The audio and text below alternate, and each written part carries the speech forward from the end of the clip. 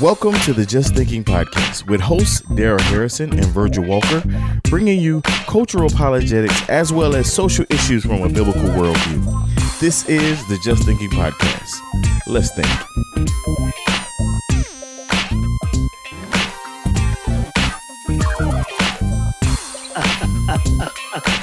We are back. It's another edition of the Just Thinking Podcast. And I'm glad to be back. I am Virgil Walker. And I am Darrell Harrison.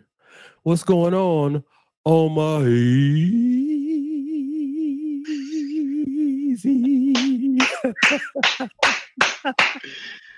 Man, it's good to be back, man. Man, it feels so good to be back. You and I were bouncing off on that intro music, man, off the air, man. You know, our listeners missed out on that because they couldn't see us, man. We was bouncing, bro.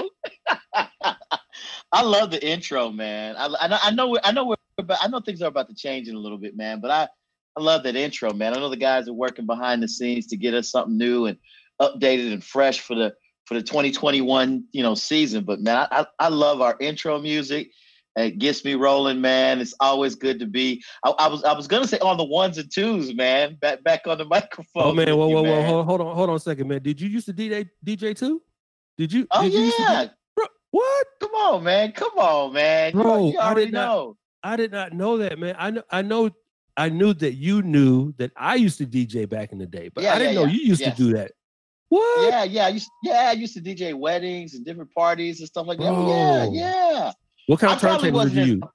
I didn't have. By the time I got in the mix, man, it was all digital. It was I had laptops and digital turntables. So I wasn't old school. So Yeah, I had two. I may not qualify. And we'll put you DJ with an asterisk. Because if you can't spin, bro, I don't know. I don't know if you're gonna do in the club, man. If you can't actually spin them. But man, I had two Techniques, direct drive turntables, man, with the swerve arm, and man, it was back. That was back in the day, though, man. Don't get me started, bro, because I don't know, man. I don't know what I'll do, man. Talking about That was yeah. So we were bouncing to the intro music, man. Man, how you doing, bro? How you doing, man?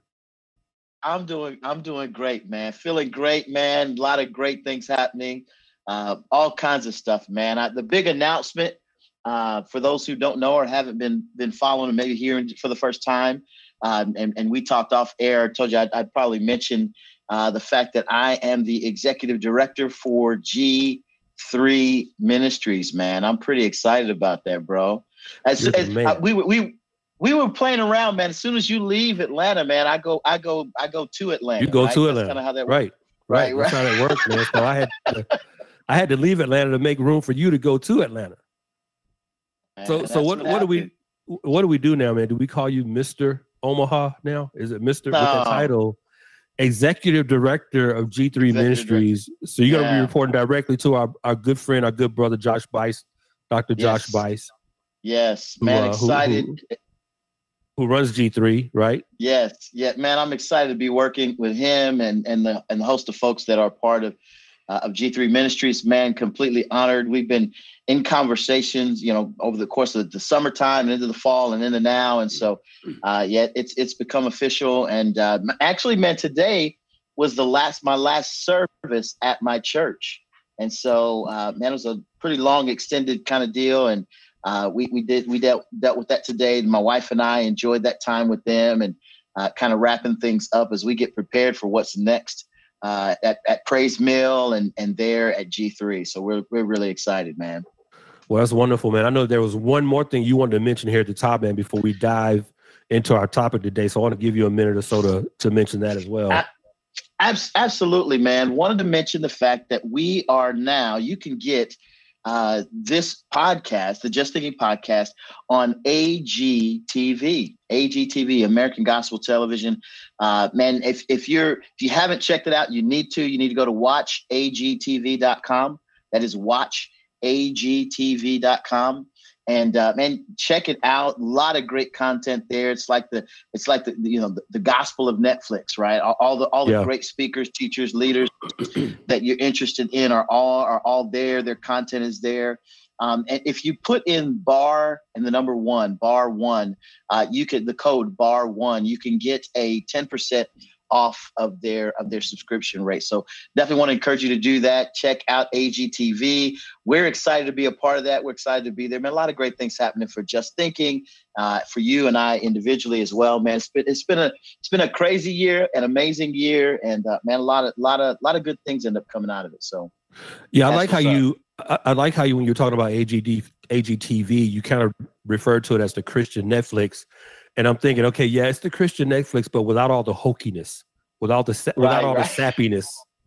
Because some of those Christian movies on Netflix, especially now that we're in the Christmas season, you know, we sit here on Sunday, December the 6th, 2020, Right. Sunday, December 6th, 2020, recording this episode. You know, you go on Netflix right now, seeing all the Christmas movies out there and stuff, man. It's just hokey, bro. I mean, it's just syrupy, sappy. But AGTV, American Gospel Television, is the exact opposite. Substantive, biblical content. So please subscribe. I think the website is what? Watch AGTV. Watch AGTV. .com. Yep. Okay. Yep. WatchAGTV.com. So, but man, it's been a while, Vert, since you and I have been together, man, behind the mic. It's been over a month and a half. Has it been that long, man? Yeah. So we released our most recent episode 105. We released the Doctrine of Elections right shortly before the end of October. Right. So now we sit here now. Yeah. So we sit here now, December the 6th. It's been close to 6 weeks. Close to 6 weeks. Yeah, 6 weeks, man, since we've been behind the microphone. So it's good to be back with you, bro. So the topic we're going to be dealing with in this episode 106 of the Just Thinking podcast, we've titled this one, A Biblical Exposition of Unity. Mm-hmm. A biblical exposition of unity. And you know, there's a lot of talk today, both within the church and without the church, about unity, right? Mm-hmm. So some examples. I want to go through some examples just to kind of make my point about there being a lot of talk today within the church and without the church about unity. Now, some of the examples of that kind of unity talk that I've come across recently, particularly on social media. Let me start with a tweet by Baptist Press, organization called Baptist Press. Mm-hmm. This tweet is dated November 17th, 2020. That tweet included a link to an article on the Baptist Press website at baptistpress.com titled, Study, Multiracial Churches Growing, but Racial Unity May Be Elusive. Okay, so that was from Baptist Press in a tweet, November 17, 2020, talking about racial unity. Now, another example is a tweet dated November 7th, 2020, from Dr. Russell Moore, president of the ERLC, the Ethics and Religious Liberty Commission. The tweet from Dr. Moore linked to an article written by Dr. Moore on his own website at russellmoore.com titled, Christians, Let's Pray for President-elect Joe Biden. Christians, let's pray for President-elect Joe Biden. Now, note in the article, which again, the article's title, which again is dated November 7th, 2020, that Russell Moore referred to Joe Biden as president-elect. Although the Electoral College, which is the entity under the United States Constitution that is solely and expressly responsible for determining who actually is elected president and vice president, had yet to meet to cast its electoral votes, which will be on the first Monday after the second Wednesday in December. According to the Constitution, the Electoral College meets on the first Monday after the second Wednesday in December, which in this case, given that the election, our most recent presidential election was held on November 3rd, that would mean that the Electoral College would meet on Monday, December 14th. But here we have Russell Moore already referred to Joe Biden as president-elect. Now, there's also a tweet by J.D. Greear. J.D. Greear, president of the Southern Baptist Convention, the SBC. This tweet by J.D. Greear was dated November 10th, 2020. Mm-hmm. That tweet said, quote, Church, let's be united because the gospel we preach is of the greatest importance and the Great Commission is of highest urgency, unquote.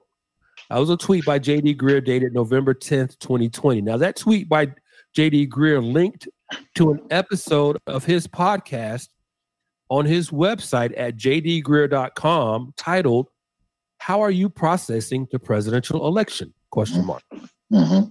There's a podcast episode by J.D. Greear is dated November 9th, 2020.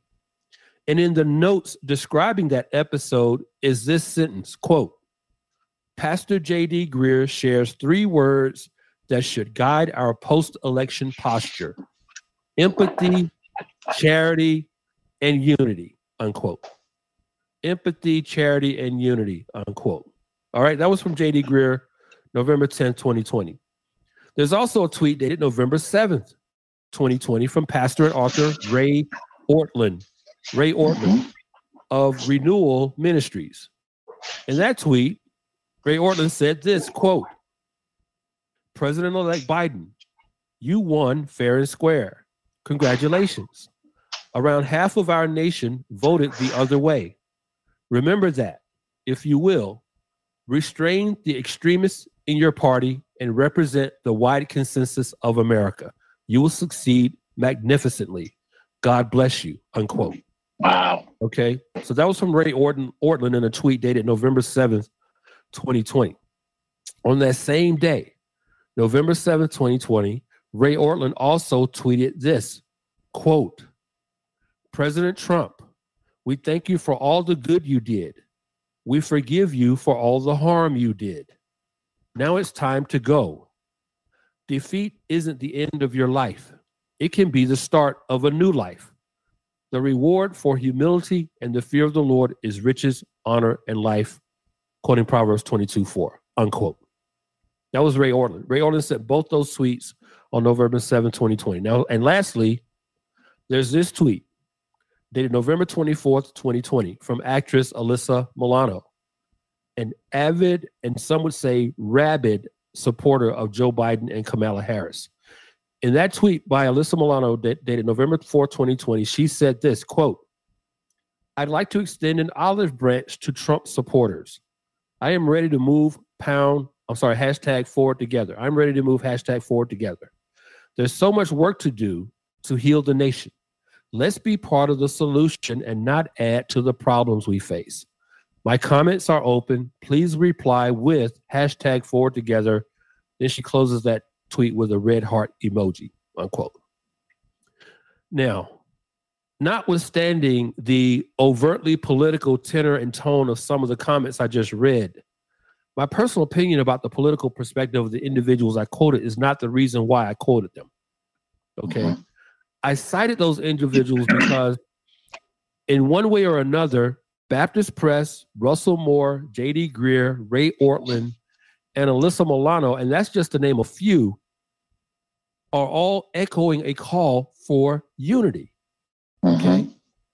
It just so happens, though, that the timing of their respective petitions for unity was only a few days after a presidential election, the outcome of which, as we record this episode on December 6, 2020, remains to be determined. But again, I just want to make this clear. Politics is not my point of emphasis here, okay? Mm-hmm. We already dealt with the political dimensions of the election. We already dealt with that in our previous episode of the Just Thinking Podcast, episode number 105, titled The Doctrine of Elections, which I encourage you to go back and listen to if you've not listened to that episode already. The Doctrine of Elections, that's episode 105. So my goal in this episode here today, which we've titled An Exposition of Biblical Unity, is not to retread or retrace ground that we've already covered, okay?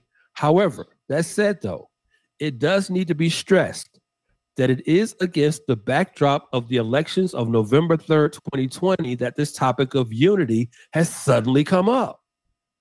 And I say suddenly because prior to that date, none of the aforementioned individuals were calling for unity. Not a single one of them. Now, add to that the fact that I find it to be both conspicuous and a little bit concerning that of the examples I just gave of evangelical leaders and of other individuals who are calling for unity, none of them bothered to define or contextualize exactly what kind of unity it is they're advocating. Now, that is something that should not be overlooked. And I say that as a warning because on its face, right, the idea of unity is such an easy proposition for believers to affirm and support. I mean, after all, who of us doesn't want to be in a state of conciliation with one another? Right. I mean, who doesn't want that, right? Right. That's Romans 8. That's Romans 12:18, where Paul says, if possible, so far as it depends on you, be at peace with all men.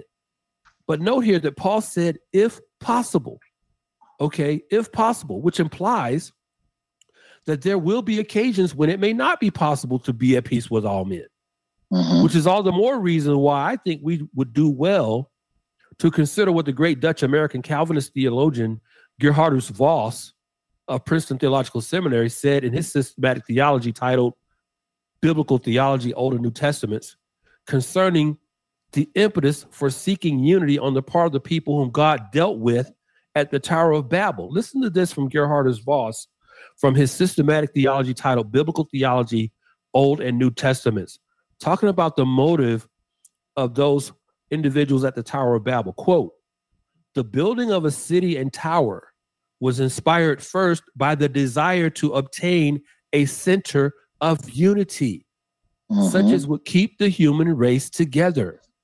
But the securing of this unity was by no means the ultimate purpose of effort.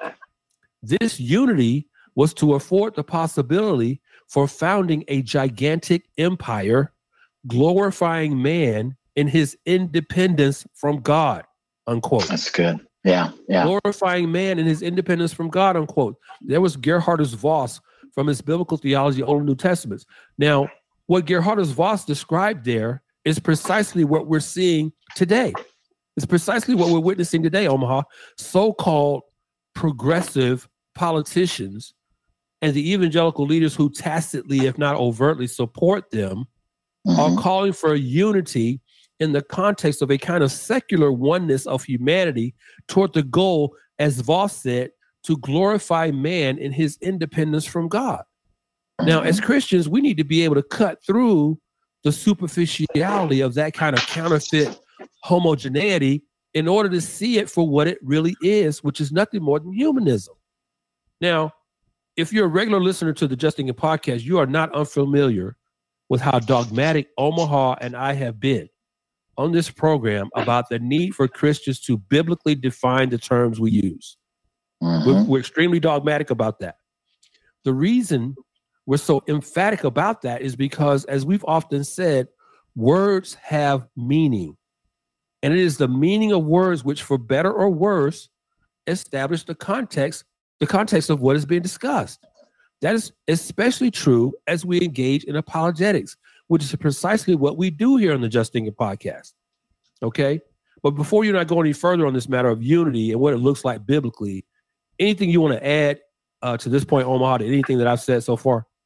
Yeah, as I was kind of thinking through the opening monologue that you kind of walked through, I really, oftentimes you'll send me the notes and say, hey, here's where I'm going. Here's kind of where my head's at. And here's what I'm thinking. And it gives me an opportunity to kind of reflect. And there are times, man, when you cover the ground so well and so succinctly that it's really difficult for me to think, okay, where could I insert some ideas that kind of differ from where you landed? And so, man, that was definitely the case with the notes that you sent me as we kind of got started.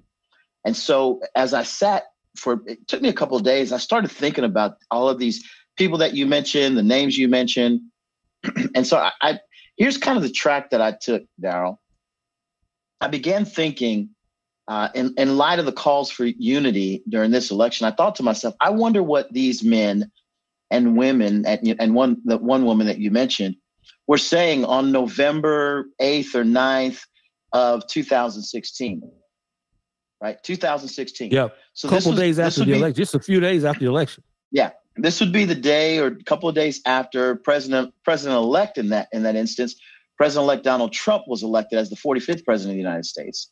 So it would be true, I would think, that during any election cycle, when two candidates representing two distinct worldviews are clashing, that calls for unity and those in that instance would definitely be important.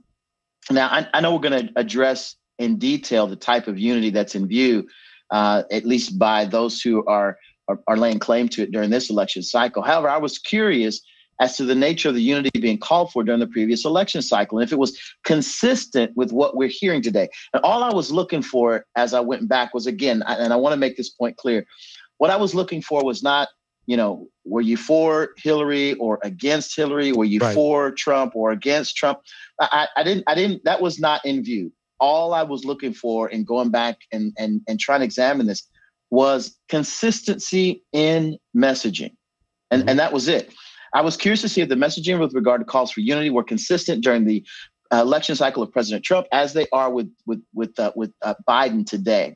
So you mentioned Baptist Press. So the first thing I did was I went back to see what kinds of stories were being covered by Baptist Press during the 2016 election cycle. And under the 2016 election coverage section of Baptist Press, there was an article that was written by Marilyn Stewart titled "Seminary Professor on Pleas to Flip Vote." Let me say it again. Seminary professor reflects on pleas to flip vote. Now, in this article, Stewart goes on to describe how seminary professor Lloyd Harsh of New Orleans Baptist Theological Seminary received more than 90,000 emails from distraught voters regarding the election cycle outcome. Now, this was during the election cycle of Donald Trump, right? Mm-hmm. So for those who recall, and you may or may not, Donald Trump had actually won the state of Louisiana. So again, New Orleans Baptist Theological Seminary is in the state of Louisiana, and the state of Louisiana was carried by Donald Trump by a wide margin. In fact, 58% for Trump, 38% for Clinton. And Louisiana holds 8 electoral votes in the Electoral College. However, this article goes on to explain that Louisiana is one of 21 states whose electors are unbound, right? Meaning that they're not constrained legally to vote for their party's nominee. Mm-hmm. Now, the winner of the state, which would be the winner of the state's popular vote, Professor Harsh, whose contact information, unfortunately for him, was actually available on the Louisiana GOP website, was easily accessible by those inside and outside of the state at the time of the election. The article goes on to describe how Professor Harsh received more than 2,000 letters, and some of which actually arrived at his home. I cannot imagine that what that would have been like for him. So he had 90,000 emails from distraught folks and 2,000 letters that arrived at his home. Allow me to quote from the article. Quote, Harsh said that emails and letters, some severe, expressed concern regarding President-elect Donald Trump's fitness for office, a fear of foreign interference, and Trump's loss in the national popular poll. Harsh fashioned his response by looking to the Federalist paper number 68, quoting Harsh now. Harsh said this, quote, "I determined the Electoral College was never designed to be a redo of the election," end quote, Harsh would say.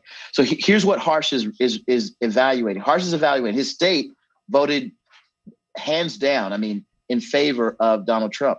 And what he wanted to report was not the idea of unity, but at this point, he was trying to examine what his obligations were given the situation as it was. 90,000 people had emailed him, 2,000 letters at his door.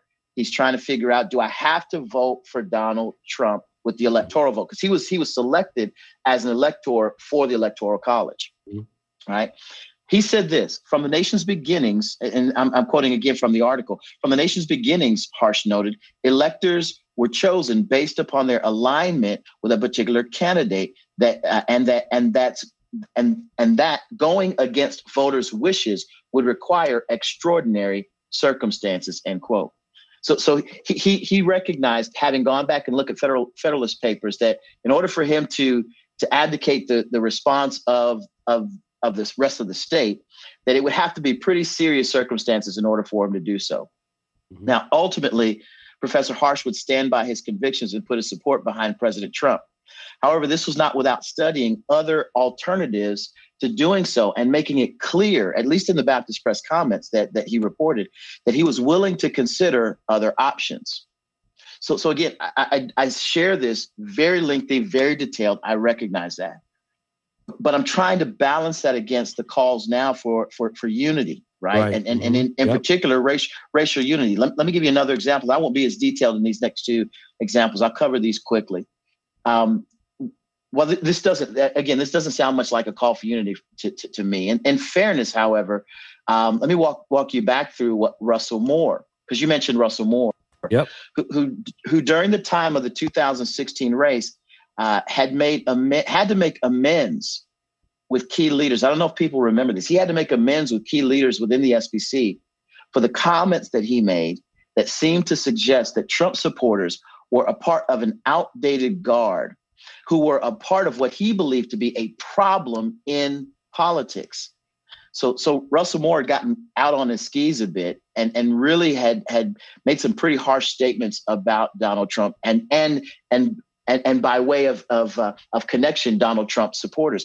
During the 2016 election cycle, Moore called Trump a, quote, awful candidate, end quote, and criticized, this is the important part, and criticized the, quote, old guard religious right political establishment supporting him. Moore would go on further by saying, quote, the religious right, listen to this, the religious right turns out to be the people that the religious right warned us about, end quote. Now, this doesn't at all sound like a call for unity. Now, in fairness to Russell Moore, after key leaders within the SBC penned an open letter to Moore and others, there were a number of others who addressed the matter with him privately. Moore did apologize for his comments if those who heard them felt that he had directed his comments toward them. It would be later that Moore would call for prayer for the president. However, it wouldn't be difficult to read what Moore felt in the days following the election of 2016. If you were inclined to find out what he felt, all you have to do is go on his website, and the calls are very different, and what he shared was very different than what we're hearing right now. So again, finally, and very briefly, brother, as for J.D. Greear, his comments aren't difficult to find either. There was an article that he posted on November 10th, 2016, just days after the election of Donald Trump. And we can read what Greear was thinking. Now, to his credit, Greear did use the terms empathy, charity, and unity in the previous election cycle, and as he did in this election cycle. And I realize in this episode, we're going to examine biblical unity so that whenever we hear calls for unity, we can be sure that they align with scriptural calls for unity or what the scripture has to say about unity. So I'm looking forward to the ground we covered. I just thought to go do some homework to see, again, my whole point in doing so was not to cover the ground with regard to a particular candidate or ground that you and I have covered in a previous episode, but simply to look for consistency. And that was it. Yeah, so you're trying to contrast the 2016 comments that were made in 2016 after the 2016 election. You're just trying to contrast some of those with some of the citations and quotations that I read here after the 2020 elections, because what we're trying to do here is establish context. Absolutely. Okay, so you're contrasting that helps us to establish context, Omaha. So I understand exactly why you did that. So, and thanks for doing that, by the way. Yeah, let me just say that, in my opening monologue, Omaha, I talked about the importance that Christians be able to biblically define the terms we use. Okay, so we're fairly dogmatic about that on the Just Thinking podcast. It is vitally important that we apply that precept to the topic we're discussing in this episode of the podcast, which again, we've titled A Biblical Exposition of Unity. It is vitally important that we define the terms we use biblically. Okay, now I say that in light of these words from the great Welsh theologian D. Martyn Lloyd-Jones, who in his book titled The Basis of Christian Unity said this, quote, "No question is receiving so much attention at the present time in all branches and divisions of the Christian church as the question of church unity. It is being written about, talked about, and preached about. Now we all agree, surely, that the Christian church should be one, that she was meant by God to be one. And therefore, we must agree further that it is a tragedy that division ever entered into the life of the church. In addition, we must all regard schism as a grievous sin. That is common ground. But having said that, one must also point out that there is obviously great confusion and much disagreement as to what constitutes unity, as to what the nature of unity is, and as to how unity is to be obtained and preserved, unquote. Okay, that was D. Martyn Lloyd-Jones.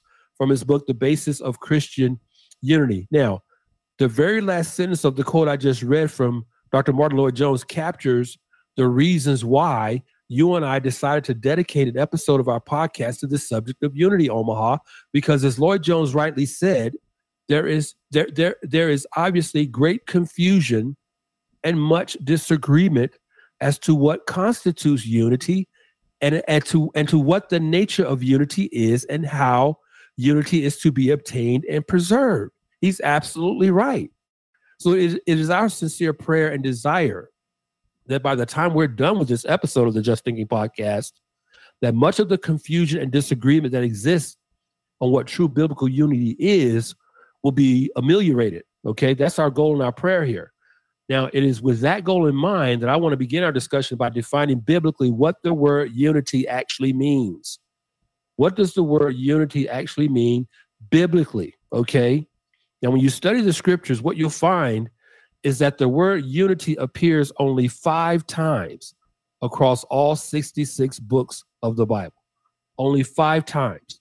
Once in the Old Testament and 4 times in the New Testament. Okay.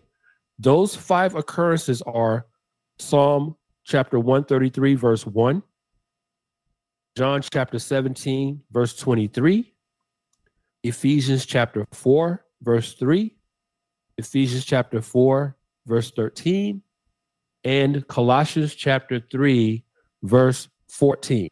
Okay, so only 5 times in the entire Bible do you see the word unity. All right, Psalm 133, 1, John 17, 23, Ephesians 4, 3, and then again Ephesians 4, 13, and then lastly in Colossians chapter 3, verse 14.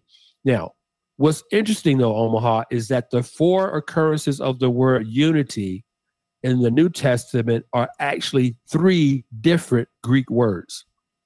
Okay? 3 different Greek words for the word unity in the New Testament.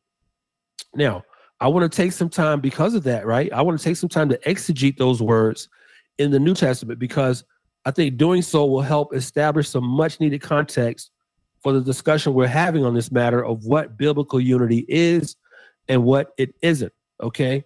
Now, the first of the aforementioned 3 Greek words for unity is found in John chapter 17, verse 23, where Jesus is offering what theologians refer to as his high priestly prayer to his heavenly fathers. And Jesus says this, quote, I in them and you in me, that they may be perfected in unity, so that the world may know that you sent me and loved them even as you have loved me, unquote. Now, in that verse, the word unity there is the Greek word heis, H-E-I-S, heis, which translated means one as opposed to many in number. Okay, one as opposed to many in number. So the word unity or heis in John 17:23 is a numerical term, meaning that there is numerically only one church, only one body of believers. Okay, the Apostle Paul affirms that in 1 Corinthians chapter 12, verses 12 and 13, where he says this, for even as the body is one, heis, and yet has many members, and all the members of the body, though they are many, are one body, so also is Christ. For by one Spirit we were all baptized into one body, whether Jews or Greeks, whether slave or free, and we were all made to drink of one Spirit. That was 1 Corinthians 12, verses 12 and 13. Now, 5 times in those 2 verses, the Greek word heis appears. So every time you heard me say the word one, in reading 1 Corinthians 12, verses 12 and 13, that was the Greek word heis, okay? 5 times. But simply being one body or one church in number doesn't pretend that there is unanimity and agreement within that one body, all right? As the 17th century Puritan Thomas Martyn said in a message titled, A Persuasive in Unity to Things Indifferent, a persuasive in unity to things indifferent. Thomas Martyn said this, quote, we have one common God and Father, whose eminency is above all creatures, whose presence and powerful providence runneth through all creatures. But his special presence, by the gracious operations of his Holy Spirit, is in the regenerate, Surely this is a strong bond of union to be one in God. He is the common father of all believers through Jesus Christ. Some are weak, some are strong, some rich, some poor, but they have all an equal interest in God. Now for us, who are so many ways one, to be rent in pieces, how sad is that? All these places and many more show how every Christian should, as far as it is possible, be an esteemer and promoter of unity among brethren, and not only to make conscience of purity, but of unity also, which, next to purity, is the great badge of Christianity, unquote. So that was Thomas Martyn, from a persuasive in unity to things indifferent. So Thomas Martyn there is using the word unity in the context of the Greek word heis, that we are one body, we are one church as opposed to many, okay? Now, the second of the three Greek words for unity in the New Testament is found in two verses in Ephesians chapter 4. First, there is Ephesians chapter 4, verse 3, where the Apostle Paul exhorts believers to be diligent to preserve the unity of the Spirit in the bond of peace. Okay, that's Ephesians 4:3. Second is Ephesians 4, verse 13, where Paul states the goal and purpose of the exhortation which he gave in Ephesians 4:3. So Ephesians 4:13, Paul says, until we attain to the unity of the faith and of the knowledge of the Son of God, to a mature man, to be to the measure and the stature which belongs to the fullness of Christ. Now, the word unity in those two verses, okay, is the Greek feminine noun henotes. Henotes, that's spelled Henotes. Henotes, which translated means unanimity or agreement, okay? So just to review, the Greek word heis in John 17:23 is a numerical word for unity, okay? But in Ephesians 4:3, and then again in verse 13 of Ephesians 4, the Greek word for unity is the word henotes, which translated means unanimity or agreement. We're going to come back to that in just a second. Now, lastly, the last of the three Greek words in the New Testament for unity is found in Colossians chapter 3, verse 14. And the word unity in that verse is the Greek masculine noun syndesmos. Syndesmos. Syndesmos. Syndesmos. Colossians 3:14. That word there, syndesmos for unity, translated, denotes that which binds together. It's speaking of the ligaments by which the members of the human body are united together or joined together, okay? Now, that we took the time to unpack the word unity as it appears in Scripture is an example of why we describe the Just Thinking podcast as an expository podcast, okay? Because we take the time on this podcast to exposit text, to exegete terms within the text so that the context of what we're discussing can be better and more clearly understood. Now, here we have one word, unity, that has three distinct definitions in the New Testament. Now, you'd never realize that unless you're applying an expository lens to your study of God's word, which is what we do here on the Just Thinking Podcast, Omaha. We apply an expository lens, an exegetical lens to the biblical text. Now, having said that, of the three aforementioned definitions of the Greek word unity, the one I want to land on in terms of our discussion of biblical unity is the one that is found in verses 3 and 13 of Ephesians chapter 4. That's the word henotes. Henotes, which means unanimity or agreement. Now, my reasoning for focusing on that Greek word henotes is that those two verses, Ephesians 4:3 and Ephesians 4:13, contain two very important prepositional phrases that will help us establish and understand what kind of unity it is that believers in Christ, both individually and collectively as one body, are specifically to pursue, okay? The prepositional phrases that I'm speaking of are the phrase unity of the Spirit in Ephesians 4:3 and unity of the faith in Ephesians 4:13. Those two prepositional phrases are crucial to our conversation on this topic because, as D. Martyn Lloyd-Jones says again, quoting from his book, The Basis of Christian Unity, Martyn Lloyd-Jones said this, quote, "The ultimate question facing us these days is whether our faith is in men and their power to organize, or in the truth of God in Jesus Christ and the power of the Holy Spirit. Let me put it another way. Are we primarily concerned about the size of the church or the purity of the church, both in doctrine and in life, unquote? That was D. Martyn Lloyd-Jones, again, from his book, The Basis of Christian Unity. So Lloyd-Jones poses to us, Omaha, what is the fundamental question that we have to consider? And that question is this: are we primarily concerned about the size of the church or the purity of the church, both in doctrine and in life? You see, there's a doctrine through which the issue of unity must be understood and applied by the evangelical church. That's good. Unity that is pursued outside of the doctrinal parameters of the Spirit and of the faith, anything that's so-called unity that is outside of those parameters from a doctrinal standpoint is to be avoided at all costs. Avoided at all costs by those who profess to be followers of Jesus Christ. Any thoughts on what I said to this point, Omaha? No, there's a lot of thoughts. I mean, again, this is what we do on the Just Thinking podcast. I mean, we want to walk through the scripture. We want to examine what's there. I remember when you first talked about this, when, this was weeks ago, when we were together. I can't remember if I think we were together in, were we in Missouri? I think we were, where were we, bro? I think so. I think we were either in, we were in Missouri. I think you're right. We've been all over the place. Yeah. I think we were in Missouri when you had just started talking about this and talking about what you were hearing, which were these constant calls for unity.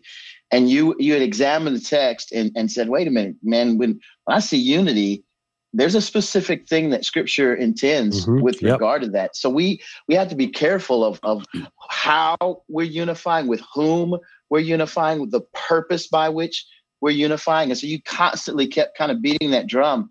And I thought, man, I wonder where he's going to go with this. I mean, I really wonder where, is there a whole show in this? It's kind of what I was initially thinking. Right. You know what I mean? I mean, I thought, okay, we're gonna talk about unity, and we can talk about that. I mean, is there enough for, we do long form. So I know with you and me, it's an hour and a half, 2.5 hours maybe. Just until we get done. So I thought about that, and then when you unpacked kind of the 5 key texts of scripture that included unity, I thought, wow, okay, that there's something there. You mentioned the verses where we had the word unity. You mentioned Psalm 133:1, John 17:23, Ephesians 4:3, Ephesians 4:13, and Colossians 3:14. And my goal as you kind of walk through this, because this is all exegesis. This is what we do. This is the meat and potatoes behind what we do. This is how we roll, bro. Yeah, this is the meat and potatoes behind what we do. So I really didn't want to. I did not position a ton of commentary in this space because I really want you to kind of continue the thought process. But of those of the passages in that my mind immediately went to when you began to talk about this, it was John 17, right? With the high priestly prayer of Christ. It's in that text, and I know you're going to unpack that a little bit later, that we have Jesus praying for unity or the oneness of believers as he asked the Father to sanctify us by the truth in verse 17 of chapter 17 in John. So when I think about unity is always established on the basis of truth, which truth is on the basis of God's word. I know we're going to unpack that to greater depth, and so I'm not going to try to steal any thunder. I just, as you were commenting about that, and I thought about that, and kind of was listening to you, my mind immediately went to John 17 and really kind of unpacking the high priestly prayer, and that's kind of where it went. But man, keep rolling through what you got going. Yeah, let's do that, man. Let's keep rolling. In his sermon titled "The Importance of Small Things in Religion," okay, the importance of small things in religion, which he preached on April 8th, 1860, the great Baptist preacher Charles Haddon Spurgeon, whom I'm going to cite often in this episode. Let me just give our listeners a heads up. You're going to hear a lot of Spurgeon from me in this episode.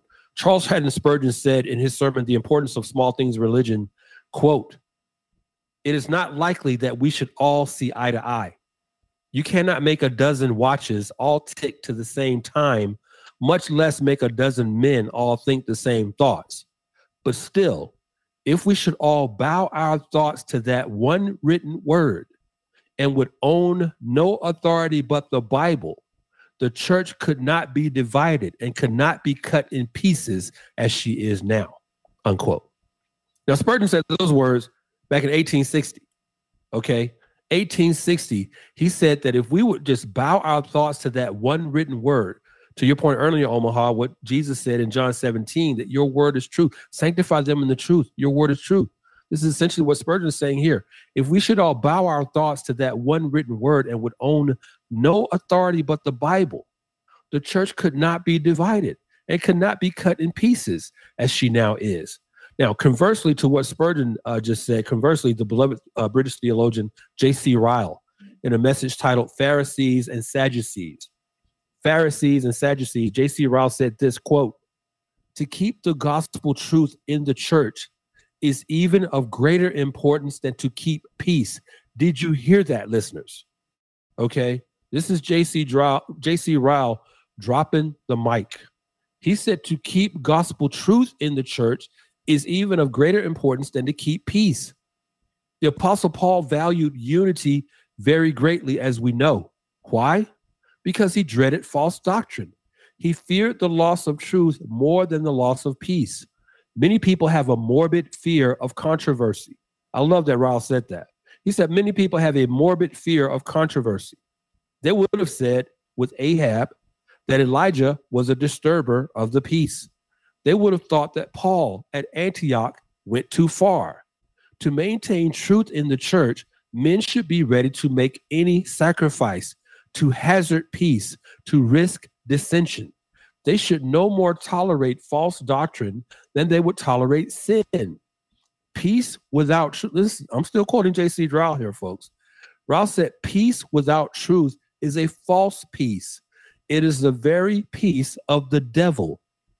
Unity without the gospel is a worthless unity. It is the very unity of hell, Ryle says. Still quoting Ryle, let us never be ensnared by those who speak kindly of it. False doctrine and heresy are even worse than schism. But what is schism? Is it not false doctrine that rends the body of Christ? Or can the body of Christ be rent?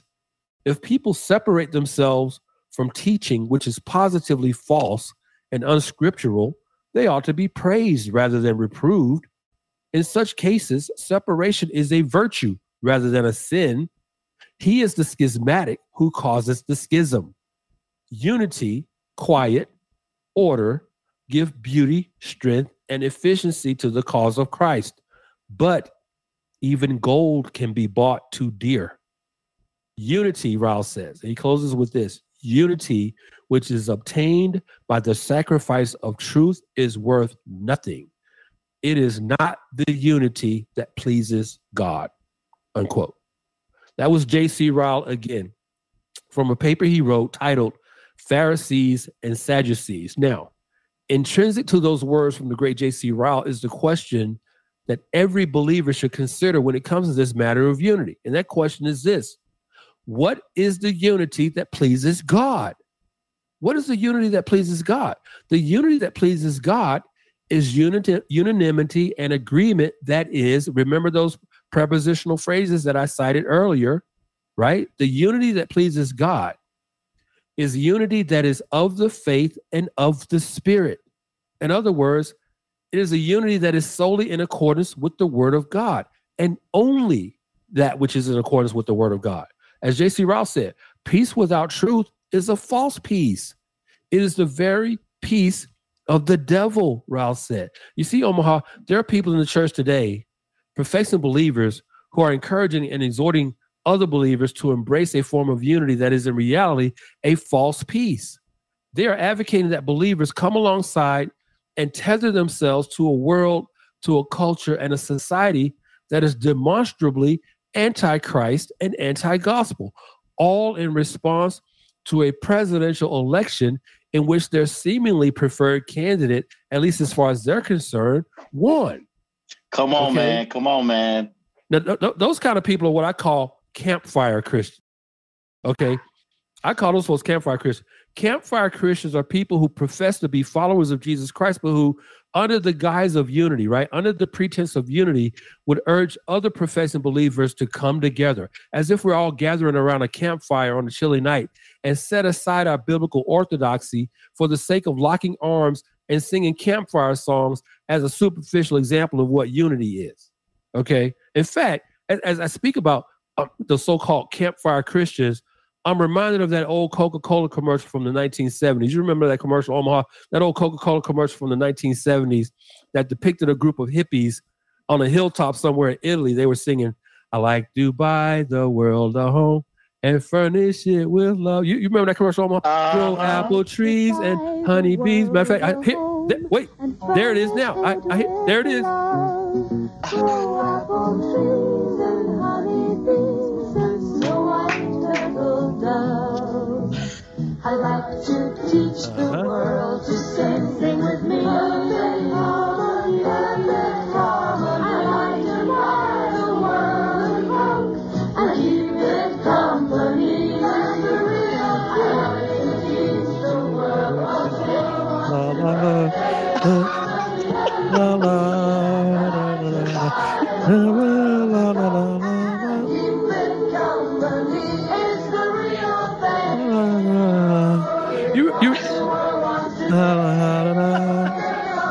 Omaha, you remember that commercial, bro? Yes. Those are the kind of people I'm talking about when I call campfire Christians. I remember that, man. Yeah. That Coca-Cola commercial is representative of precisely the kind of wishy-washy, milquetoast, insipid, and anemic unity that campfire Christians would have the church embrace, exemplify, and propagate. Right. That's exactly what I'm talking about. We just get together. Let's all get together on this hill over here, and let's just lock arms and sing together. Right. But see, to place my assertion about campfire Christians into even greater context, I want to again quote D. Martyn Lloyd-Jones from his book, The Basis of Christian Unity, which I encourage our listeners to get a copy of and read it. The Basis of Christian Unity by D. Martyn Lloyd-Jones. In that book, Lloyd-Jones said this, quote, "The fact is, of course, that in our misunderstanding of the New Testament and its teaching, we are all exalting a kind of niceness and politeness, which are not to be found there." Lloyd-Jones has said that kind of niceness and politeness is not even found in the New Testament. He says it's not even found in the Lord Jesus Christ himself. Okay, continuing to quote Lloyd-Jones here. Lloyd-Jones says, "Why is such speech abominated today and regarded as sub-Christian? Because the notion of truth as something which can be objectively defined has gone. And we are replacing it by a flabby, sentimental notion of unity and fellowship," Lloyd-Jones says. He says, "We must speak the truth about such people in order that the children of the faith may be protected from their nefarious influence," unquote. That was D. Martyn Lloyd-Jones. He said, you don't find all this niceness and politeness around unity. You don't find that in the New Testament. You don't find campfire Christians in the New Testament getting all together saying, "I like to teach the world to sing." Now, you don't find that. He said, you don't even find that in Jesus Christ himself. Right. So again, Lloyd-Jones hits the nail on the head again. Any thoughts, Omaha?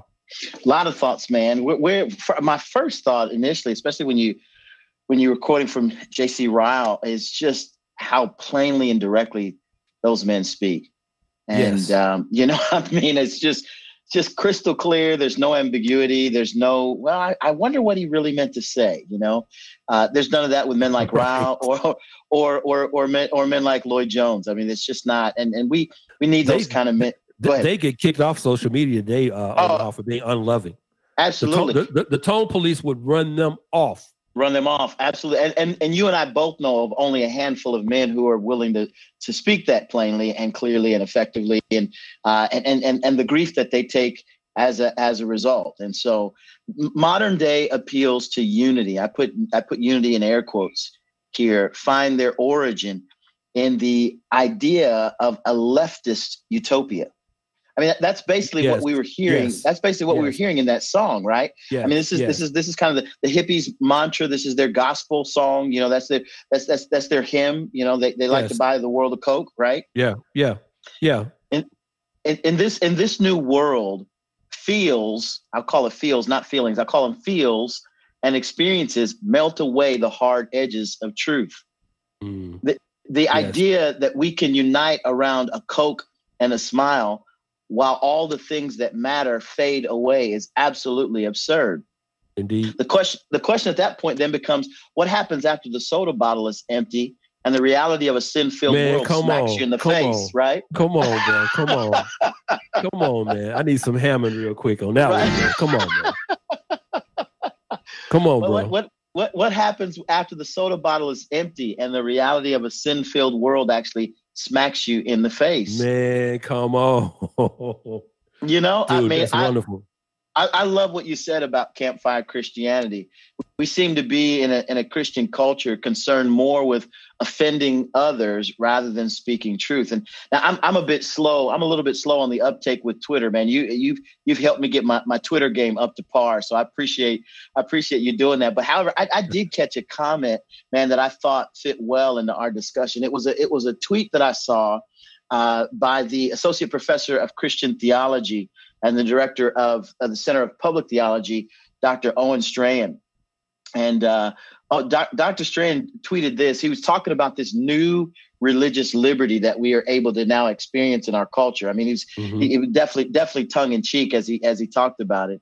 He said it basically this, quote, in this new religious liberty, you are free to practice and say whatever you want, provided it is in precise conformity to cultural thought codes, does not hurt anyone's feelings, is not exclusivist, offers perpetual therapeutic affirmation, draws no distinctions, and leaves no trace, end quote. Man, I felt like Strahan nailed it on the head with that one. He did. This is a direct aim at, aim fire at the campfire Christian, right? Yeah. Who desires that we all just unite. It's kind of like and I'll talk about this later, kind of Rodney King theology, right? Can't we all just get along? Yep. Yeah. I love what John MacArthur said in his book, The Truth War, Fighting for Certainty in an Age of Deception. MacArthur writes this, quote, "The truth exists outside of us and remains the same regardless of how we may perceive it. Truth by definition is as fixed and constant as God is immutable. That is the real truth, what Francis Schaeffer calls the true truth. It is the unchanged and unchanging expression of who God is. It is not our own personal or arbitrary interpretation of reality." This kind of this and that's the end of the quote from MacArthur. This kind of standard objective truth is the only way in which we can truly unite, right? We have to establish this banner of truth. I mean, we talked about it earlier with when we were quoting from John 17:17, sanctify them in the truth. Thy word is truth. And that's the reality. The problem is the campfire Christian. What they really desire is feelings over facts. Right. They really desire an emotional experience rather than the reality of the real world. And so I'll stop my comments there. I've got more to say a little bit later, but that's kind of my take on what you just ran through.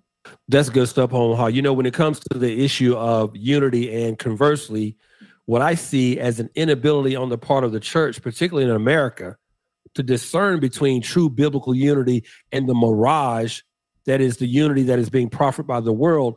A fundamental problem that I've noticed is that there exists within the body of Christ a certain level of ignorance regarding what the gospel actually is and what it is intended to accomplish. Now, I don't say that condescendingly. I'm talking about a dearth of knowledge, a dearth of biblical intelligence, if you will, a dearth of biblical literacy regarding what the gospel actually is and what it is intended to accomplish. In his classic book, Holiness, J.C. Ryle, whom I quoted a few moments ago, commented on that very thing when he said this, quote, "Myriads of professing Christians nowadays seem utterly unable to distinguish things that differ. Like people afflicted with color blindness, they are incapable of discerning what is true and what is false, what is sound and what is unsound. Carried away by a fancied liberality and charity, they seem to think everybody is right and nobody is wrong." Wow, every clergyman, good. I know, right? This is awesome. He says, carried away by a fancied liberality. This really touches on what Dr. Owen Strahan said earlier, who you quoted earlier, Omaha. Ryle says, carried away by a fancied liberality and charity, They seem to think everybody is right and nobody is wrong. Every clergyman is sound and none are unsound.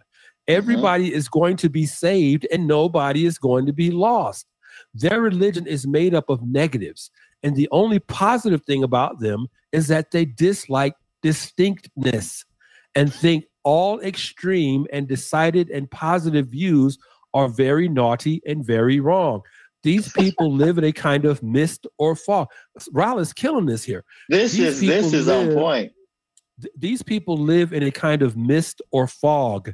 They see nothing clearly and do not know what they believe. Hello, did you guys hear that? Ryle said they see nothing clearly and they don't know what they believe. They have not, I'm still quoting Ryle here, they have not made up their minds about any great point in the gospel and seem content to be honorary members of all schools of thought. All schools of thought.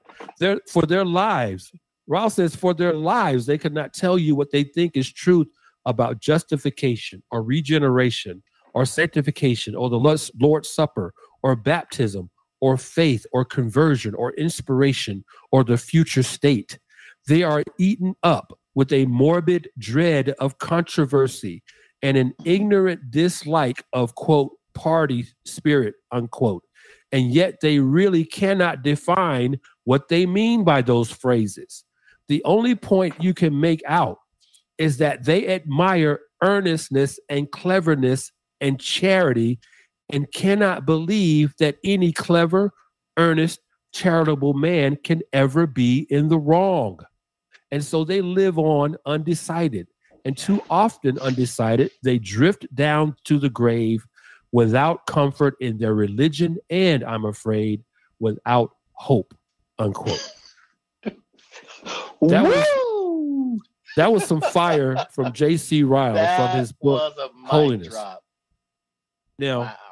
You know, Omaha, as I consider those sobering words from J.C. Ryle, I fear that if you were to line up 10 professing Christians today and ask each of them to give a biblical definition of the gospel, 8 out of 10, if not 9 out of 10, will be completely unable to do so. That's because the vast majority of professing Christians don't know what the gospel actually is. In fact, I would dare to say that most professing believers perceive the gospel to be merely moralism. It's just a set of behavioral and ethical rules to follow, as opposed to a person, capital P, namely Jesus Christ, in whom, according to Colossians 1:14, we have redemption, the forgiveness of sins. Now, speaking of earlier, when you alluded to the fact that we were in Missouri, we've been to Florida, Missouri, Louisiana, I forget where else we've been, but you and I had an opportunity, Omar, to talk about something very interesting. You talked about in your now former role as discipleship pastor at Westside Baptist Church in Omaha, Nebraska. There was sort of a pattern, a template, a model that you followed to teach everyone there what the gospel is. Would you mind sharing that with our listeners for a couple minutes? Yeah, man. I really agree completely wholeheartedly with you that if you lined up 10 people, 8 out of 10, if not 9 out of 10, would have a difficult time unpacking the gospel. I would go to class after class and just ask people, hey, tell me what the gospel, and people would have different random things that they would say. And so in an effort to just kind of make sure that everyone had a basics, I really spent time establishing from 1 Corinthians 15, 3-8, where Paul says that he's delivered that which is of first importance, that Christ died for our sins in accordance with the scripture, that he was buried, that he was raised on the third day in accordance with the scripture. He appeared to Cephas and then to the 12. And then he appeared to more than 500. And then as one untimely born, Paul says that he also appeared to me, verses 7 and 8. I used that and said, how could I boil this down? And so I just boiled down the gospel into the life, death, burial, and resurrection of Jesus Christ for the forgiveness of sin. And all of this is all this is according to Scripture. So there's not a class that I've taught anywhere for any lengthy period of time where I've shared with them how to express the message of the gospel that won't say the gospel is the life, death, burial, and resurrection of Jesus Christ for the forgiveness of sins. Now, and again, whenever I'm teaching evangelism, I tell them, you're not going to walk up to somebody and say life, death, burial, and resurrection of Christ for the forgiveness of sins. what you're going to do is you're going to have those as coat hangers, as benchmarks, as bullet points for a deeper, greater depth of the storyline. But you know that if you're explaining the message of the gospel, the life, death, burial, and resurrection of Christ for the forgiveness of sins are the key benchmarks, are the key bullet points that you're going to begin talking about. You're going to talk about the holiness of God and how our sins separated us from God. But you're going to talk about how Christ came and lived a perfect life, died a death he didn't deserve, was buried and raised on the third day in accordance with the scripture. And that if we repent of our sins and present faith in the finished work of Christ, that we would experience eternal life. So again, I say it over and over and over again in the class. By the time I teach a 30, 40-minute class, they've heard life, death, burial, and resurrection of Jesus Christ for the forgiveness of sin about 50 times. So they get, he's anchoring this truth in those words so that we can get it. That's kind of how I do it. Yeah, thanks for sharing that, man. You know, to expand on what you just shared with our listeners, Omaha, I want to invite our listeners to consider how the great French reformer, John Calvin, explains the gospel in his classic work, Institutes of the Christian Religion. Calvin said this, quote, God's Son was given to us, setting aside his will, not only devoting his life to his Father's good pleasure, but did not shrink from enduring the horror of death when he bade him do so as to appease his majesty, that is to appease God's majesty, which was angered by our rebellion. So it happened that the Heavenly Father, through the merit of Christ's obedience, was reconciled to humankind, which before he had utterly abhorred. For Christ, by his death, offered his Father a fragrant sacrifice to satisfy his righteous judgment and to acquire eternal sanctification for believers. He shed his sacred blood as the price of our redemption in order to extinguish God's wrath, which was kindled against us, and to purge our iniquity.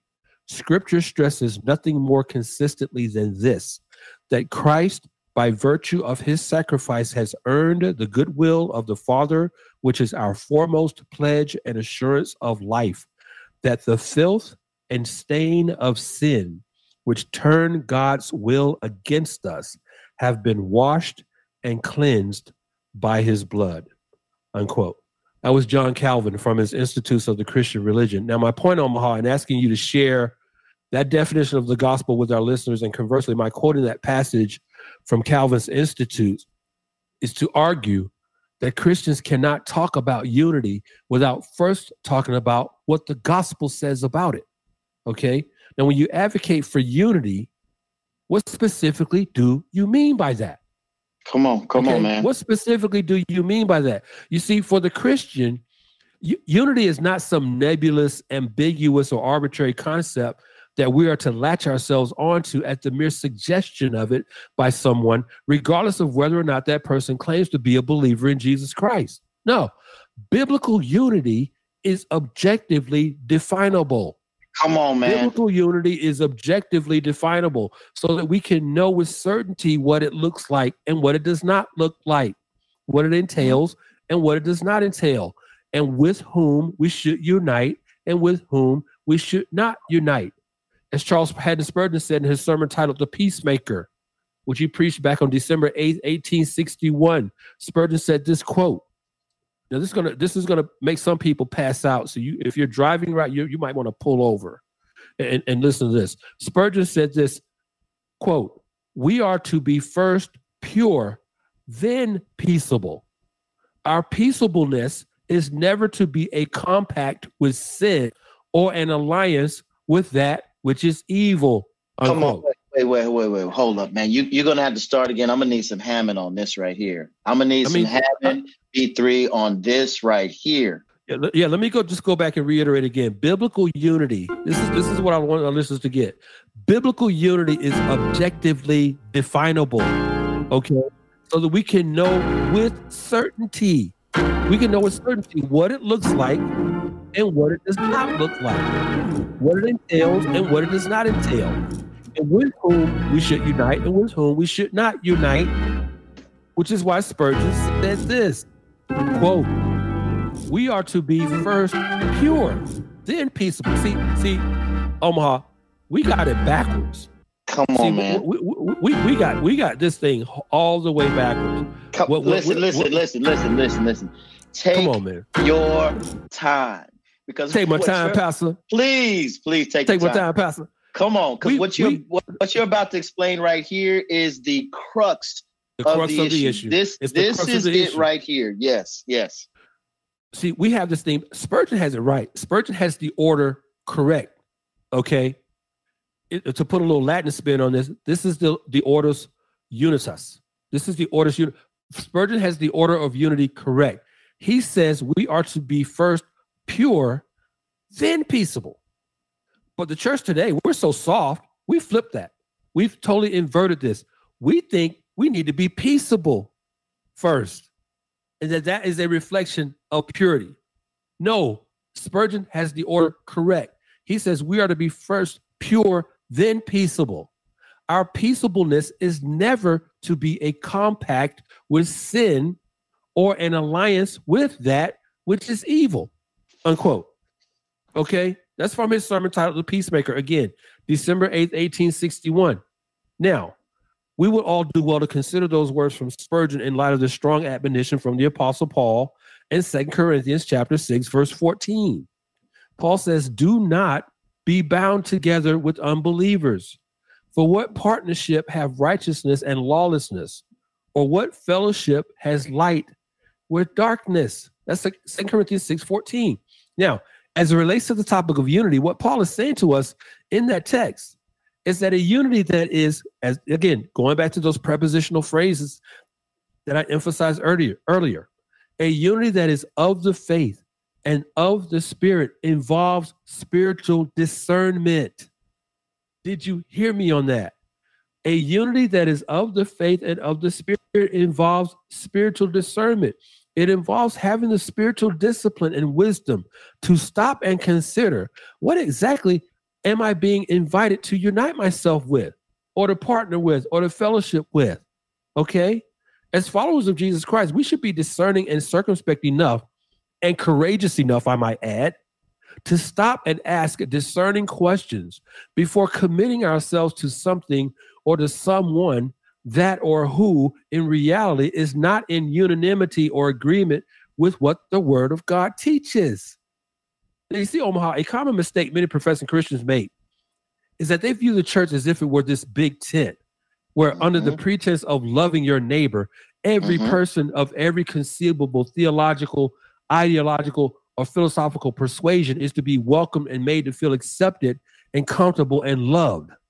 That's what. Right. Again, we've got this thing backwards. That is not what Jesus taught. That's that campfire Christianity. That's that campfire Christianity right there. That is not what Jesus taught.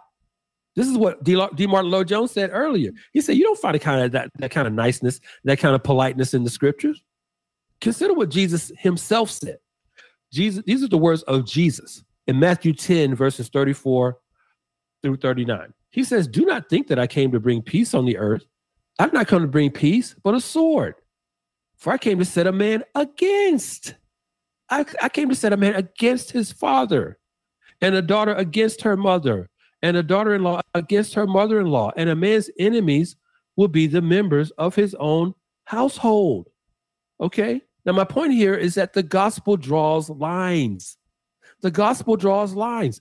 It draws those lines not in the sand, but in concrete. Okay? The gospel draws lines in concrete, which is to say that the lines the gospel draws are inflexible, immutable, and uncompromising. Inflexible, immutable, and uncompromising. It is in light of that reality that I have to ask these questions of evangelicals and non-evangelicals alike, such as the individuals that I cited earlier at the top of this episode in my opening monologue. Listen, these are some questions I have for you. How is it that any so-called evangelical leader or evangelical organization can exhort followers of Jesus Christ to unite themselves with politicians, such as in this case, Joe Biden and Kamala Harris, who in their own words have said that as president and vice president, respectively, they would continue to support the murder of unborn image bearers of God through abortion? That's one question. My second question is this: how is it that any so-called evangelical leader or evangelical organization can exhort followers of Jesus Christ to unite themselves with a presidential administration whose platform is committed to affirming and advancing the LGBTQ agenda under the banner of civil rights when God's word is abundantly clear regarding homosexuality? Third question, how is it that any so-called evangelical leader or evangelical organization can exhort followers of Jesus Christ to unite themselves with a presidential administration that believes two biological men or two biological women can, quote, marry, unquote, one another? Now you're asking me to unite with that? Nah, bro, not gonna happen. Not me, not now, not ever. Thoughts on that?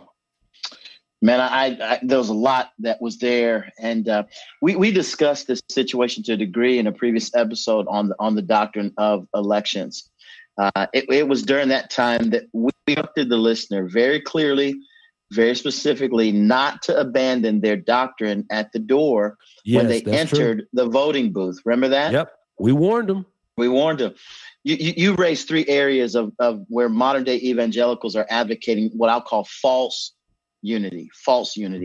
They're asking us to unify under the banner of the murder of the unborn, under the banner of advancing the LGBTQ agenda, and really intersectionality, whether it's same-sex marriage or the role of women or the isolation of human beings created in the image of God with identity politics, blacks over here, Latinos over here, this group, that group, and the like. These issues were for some, at least in the past, where the Bible had once provided a unified standard upon which we could all agree. Previously speaking, that we all would open our Bible, we would read what was there, and we'd say, okay, we all agree with this. But now, under the guise of a need for nuance, and you and I both have covered the ground of nuance, right? Yes. These modern day evangelicals have abandoned long-held positions on these issues. Now, at the end of the day, man, here's what I'm trying to figure out. What do these specifically evangelicals believe themselves to be gaining by holding these positions? Now, before we answer that, I know you're going to raise the question and address it later. So my goal is not to even go to any depth with it here. I will say that I recognize that advocacy for social justice requires the codifying of victimhood into the intersections of law. Yes. Now you see what I did there? The intersections of law. Let me say that again. I recognize that the advocacy for social justice requires the codifying of victimhood into the intersections of law. However, what in the name of Christianity causes anyone to unite themselves with candidates whose policy positions are in complete opposition to a biblical worldview? Yep. During this election cycle, there were a group of quote pro-life evangelicals for Biden, end quote. Yes. You remember this? Yes. Yeah. I went to their website because I thought, you know what, I want to read from their own words what they believe and what they're after, and see and listen to hear if and whether or not their positions were congruent with Scripture. But I just wanted, the other thing I wanted to see, I knew the positions weren't. I wanted to see how they justified their incongruent position. Right. Mm-hmm. Yeah. So I went to their website, Pro-Life Evangelicals for Biden. So here's what I found. They said this, quote, "As pro-life evangelicals, we disagree with Vice President Biden and the Democratic platform on the issue of abortion. But we believe a biblically shaped commitment to the sanctity of human life compels us to a consistent ethic of life that affirms the sanctity of human life from beginning to end." I'm continuing to quote from them. Many things that good political decisions could change, destroy persons created in the image of God, and violate the sanctity of human life. Again, continuing to quote from them. Poverty kills millions every year. So does a lack of health care and smoking. Racism kills. Unless we quickly make major changes, devastating climate change will kill tens of millions. Poverty, lack of accessible health care services, smoking, racism, and climate change are all pro-life issues, end quote. Now, I can see you before you roll back into your chair with, just rolling your eyes into the back of your head. You know what I'm wondering? I'm wondering if our listeners picked up on what you just did. Because what you just did was worked out what you said earlier before you quoted from that website. You basically gave them an example from pro-lifers for Biden of the social justice being intersectioned into law. That's exactly what you just did. And I just wonder if our listeners caught that. Yeah. That was brilliant, by the way, bro. Thanks, man. So now there's this new, what they're creating, what they've established is this nuanced, and again, I say nuanced in air quotes, this nuanced position that says this: everything kills, so it's all right to vote for a pro-choice candidate. Yep. Now, most are blind to how untenable this new position really is, right? The position of these pro-life evangelicals for Biden could have been actually more easily articulated in this way: people die, so why not vote for Biden, right? Mm-hmm. Or they could have said this: death comes to everyone. Why not the people in the womb? Yep. Right? Death comes to everyone. Why not to the person in the womb? Regardless of how this nuanced position, which will serve. Let me restate that. Regardless, there's now this nuanced position, which will serve as a new form of postmodern evangelicalism, which says if government is unable to provide complete safety for me, my whole life, then it's fine for me to vote for the pro-abortion candidate. Right. If I'm not safe, no one should be safe. Basically, that's what they're saying.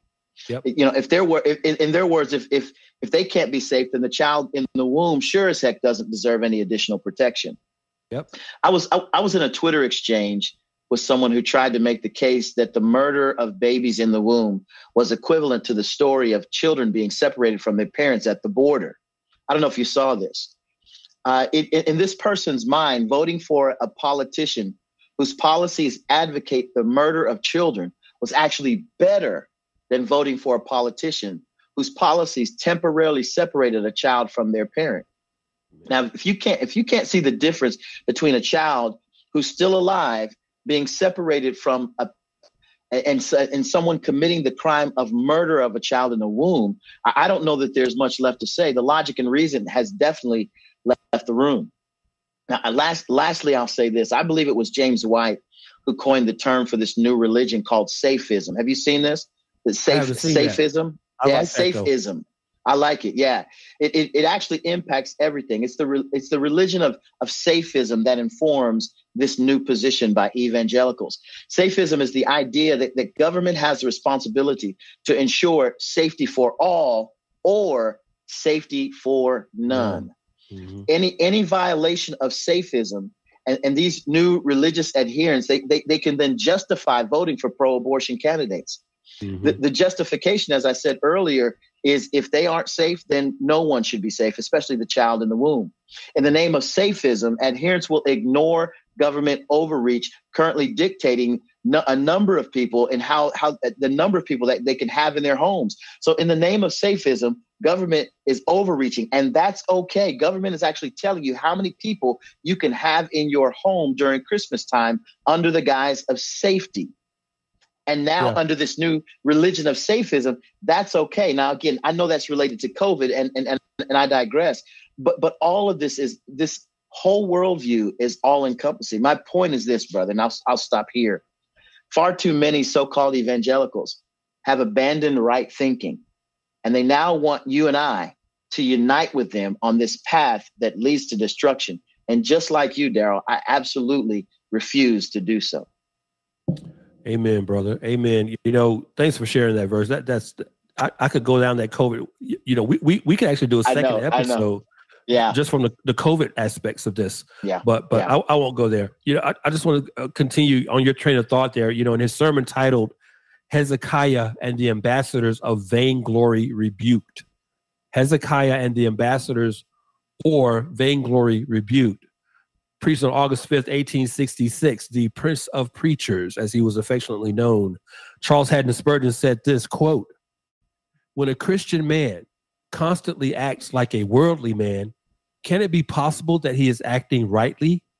When the two actions are precisely the same and you discern no difference, is there not grave cause to suspect that there is no difference?" For by the fruit you must know the tree.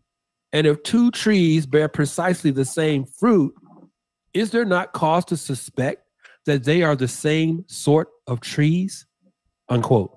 That was Charles Spurgeon from his sermon, Hezekiah and the Ambassadors, or Vainglory Rebuked. Now, along that same train of thought, in the book, A Theology for the Church, in the chapter titled The Church, Mark Dever, who is pastor at Capitol Hill Baptist Church in Washington, D.C., said this, quote, "The church experiences unity only as believers are united in God's truth as it is revealed in Scripture." As it is revealed in Scripture, unquote. Now, those words from Spurgeon and Dever bring to my mind one of the most direct admonitions and forewarnings in all of Scripture. It is found in James chapter 4, verse 4, where the Apostle James declares this. He says, "You adulteresses, do you not know that friendship with the world is hostility toward God? Therefore, whoever wishes to be a friend of the world makes himself an enemy of God." That's James 4:4. Now, James says that whoever wishes to be a friend of the world makes himself an enemy of God. That prepositional phrase, "of the world," takes us back to Jesus' high priestly prayer in John 17, where twice in verse 14 and again in verse 16, Jesus says of believers that they are not of the world. Jesus uses that phrase twice. In John 17:14, he says, "I have given them your word, and the world has hated them because they are not of the world, even as I am not of the world." Then in John 17:16, Jesus says, "They are not of the world, even as I am not of the world." Now, to walk in a manner that is evidently and manifestly in contradistinction from the world is the hallmark of those who truly belong to Jesus Christ. Now, with that reality in mind, the question for all of us who profess to be Christians becomes this: how can we, who are not of the world, think it admirable or commendable, let alone biblical, to unite ourselves with the world in any way, shape, or form, whether it be politically, philosophically, ideologically, or otherwise? Come on, man. Come on. Jesus said in John 17:14 that the world, speaking of his people, his children, his body, Jesus says that the world has hated them. Now, contrary to what many evangelical leaders today are encouraging the church to do, the Word of God teaches the exact opposite. Believers in Christ are to deliberately live in contradistinction to the world, the result of which is that we will be hated, which literally means that we will be detested and rejected by the world, not embraced and accepted by it. Listen, unity that is apart from that which agrees with and is in accordance with the Spirit of God and the teachings of Scripture is nothing more than moralism. I refer to that kind of humanistic, man-centered, man-exalting thinking as Unitarianism. And to those who would subscribe to or endorse that kind of humanistic false peace, Unitarians, okay? Not Unitarians, Unitarians. Unity. Yeah, I got you. Unitarianism, not Unitarianism, Unitarianism and Unitarians. Unitarianism reduces the biblical doctrine of unity to mere moralism under the pretense of a type of unity that is man-centered and man-concocted. Unitarianism operates under the impetus that the church should aspire to be loved and accepted by the world, an objective that is completely antithetical to what the biblical gospel teaches, and which is unambiguous in its declaration that as followers of Jesus Christ, to live in the world as we're to live in the world as the otherworldly creations that we are. And as we do that, that the world will hate us, not love us. Unitarianism is the kind of Christianity that advocates a quote unquote gospel of just getting along. You referred to it earlier, Omaha, as Rodney King believism, Rodney King theology, just getting along with everyone. Right. But Unitarianism is a false gospel that's willing to sacrifice truth for the sake of peace, heresy for the sake of harmony, and false teaching for the sake of fellowship. So that ultimately, now listen to this, ultimately under Unitarianism, the complete absence of confrontation, disagreement, discord, and conflict becomes the acid test of what true Christian unity is and looks like. Okay, that's Unitarianism. You must understand this.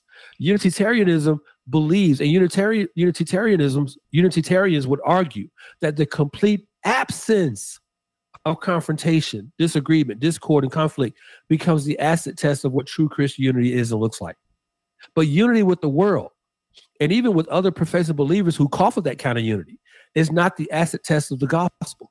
The acid test of the gospel is faith in Jesus Christ for the remission of sins, because without that, there is no gospel to begin with. Come on, man. Now, though there can be a type of unity that we can have apart from Christ, what J.C. Ryle called a false peace, there can be no true gospel-centered unity apart from faithfulness to Christ and to his word. When you remove Christ from the gospel, what do you have? You have moralism. That's what you have. And as Pastor John MacArthur said in his book, Christ Called to Reform the Church, quote, morality on its own is no solution. It damns just like immorality. Morality cannot turn the stony heart to flesh. It cannot break the chains of sin, and it cannot reconcile us to God. In that sense, morality alone is as empty to save as any satanic religion, unquote. Wow. That was John MacArthur from his book, Christ Called to Reform the Church. The unity that is of the Spirit of God and of the faith that is taught in the gospel is not some kind of universal, ecumenical kind of campfire Christianity where we just come alongside one another singing Kumbaya without regard to the truth.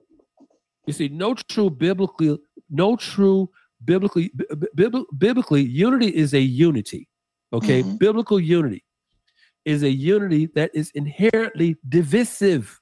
Wow. Okay, biblical unity is a unity that is inherently divisive. I quoted, I read Jesus' own words earlier. Jesus said, "Don't think that I came to bring peace. I came to bring a sword. I came to set people against one another." Okay, so no, true biblical unity is a unity that is inherently divisive. It draws a hard line. It is a unity that is the result of addition by subtraction, meaning biblical unity is motivated first and foremost by love and conviction of the truth of God's word.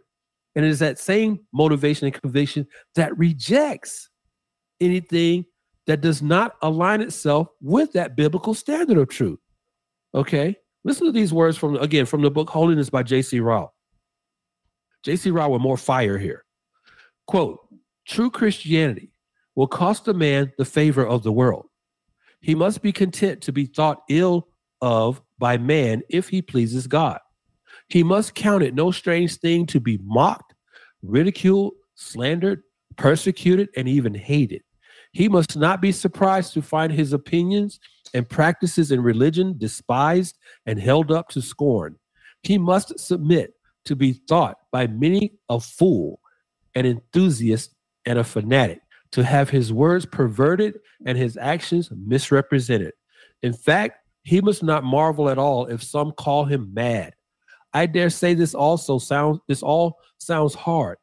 We naturally dislike unjust dealings and false charges and think it very hard to be accused without cause. We should not be flesh and blood if we did not wish to have the good opinion of our neighbors. It is always unpleasant to be spoken against and forsaken and lied about and to stand alone. But there is no help for it.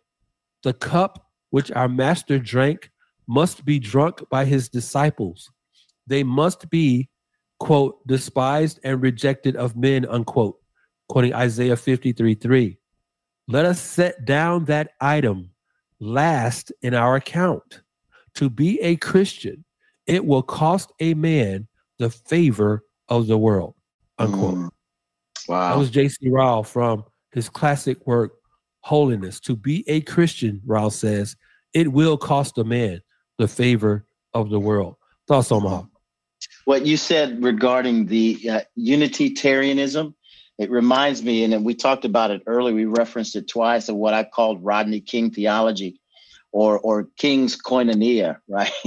As I said, I just realized that the Rodney King incident for some may not be a reference that they easily understand, right?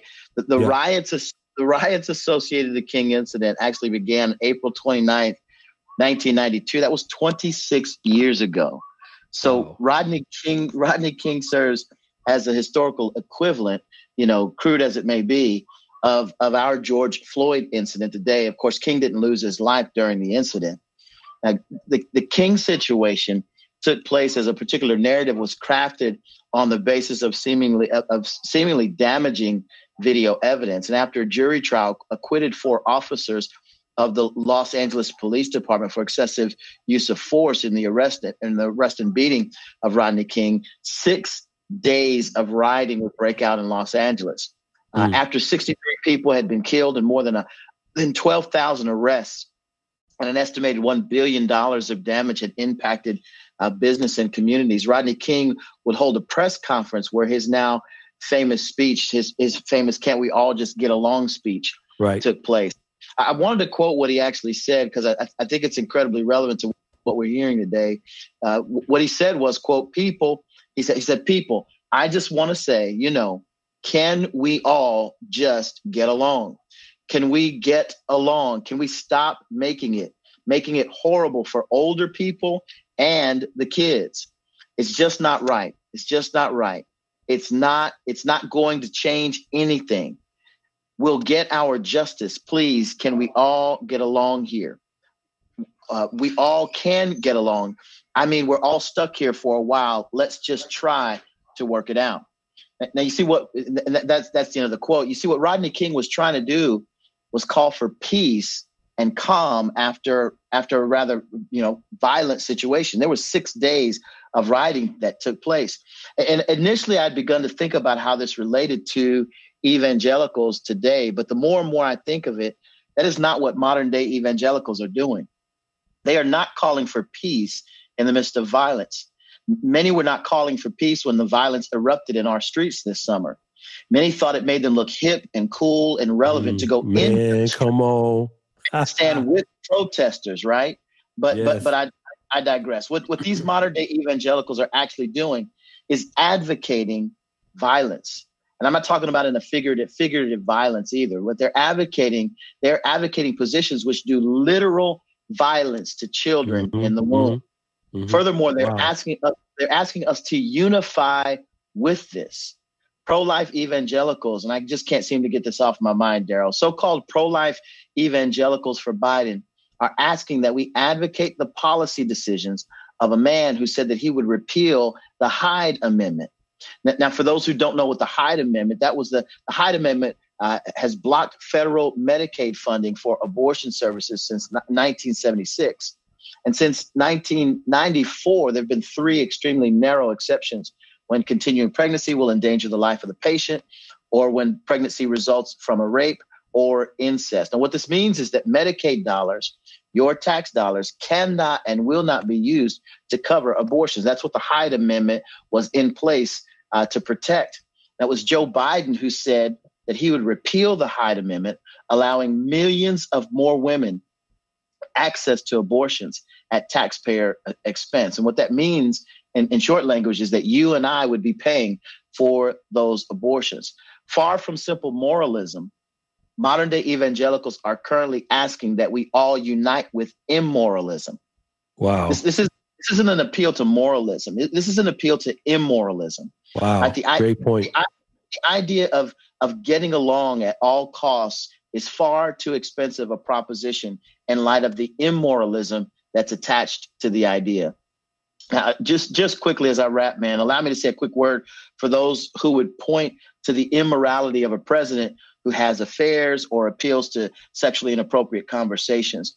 There's a big difference. There's a big difference between conversations that none of us should engage in and policy decisions that impact every American.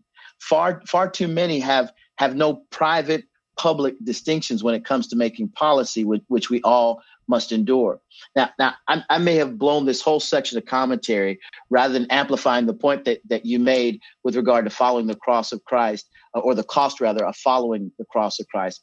I know the final point that you're making is that our positions should align with God rather than to seek the public support of popular thinking. I just had to kind of make that point. This is not an appeal to moralism. This is an appeal to unify with that which is absolutely immoral. That's the point that I wanted to make. That's an excellent, brilliant point, Omaha, man. Excellent. Don't apologize for going that route, bro. That was much needed input that you gave there. And I just want to say as an aside, in our in episode 105, the doctrine of elections, one of the points that we reiterated over and over again, that politicians are sinners. Politicians are sinners. They're sinners before they're elected to office. They're sinners in office. They're going to be sinners after they leave office. So people who want to make a comparison between, a president who engages in locker room talk per se, up against a supposed president elect who openly advocates the murder of unborn children. My question to them is this: what do you expect an unbeliever to behave like? They act as if wearing the title president is somehow salvific in and of itself. That being elected is regenerative of a person's heart. No, absolutely not. I don't know President Trump's heart. I don't know Joe Biden's heart. But from what I can see from both of them, from just trying to observe objectively from the fruit that they both bear, neither one of them are believers. So how should you expect an unbeliever to behave? Right. You shouldn't expect an unbeliever to behave like a believer. And yet here we are calling out the sins of these men, or at least one of them in the example that you gave in the input that you just gave a couple of minutes ago. They're calling out President Trump's behavior. Well, okay. Well, how would you expect an unbeliever to behave? Okay. Listen, I'm just trying to make this simple. But there's a difference. It's the point I made earlier. People are, and when I say people, I mean evangelicals, professing evangelicals, they're gauging Trump up against a standard of moralism, not biblical regeneration.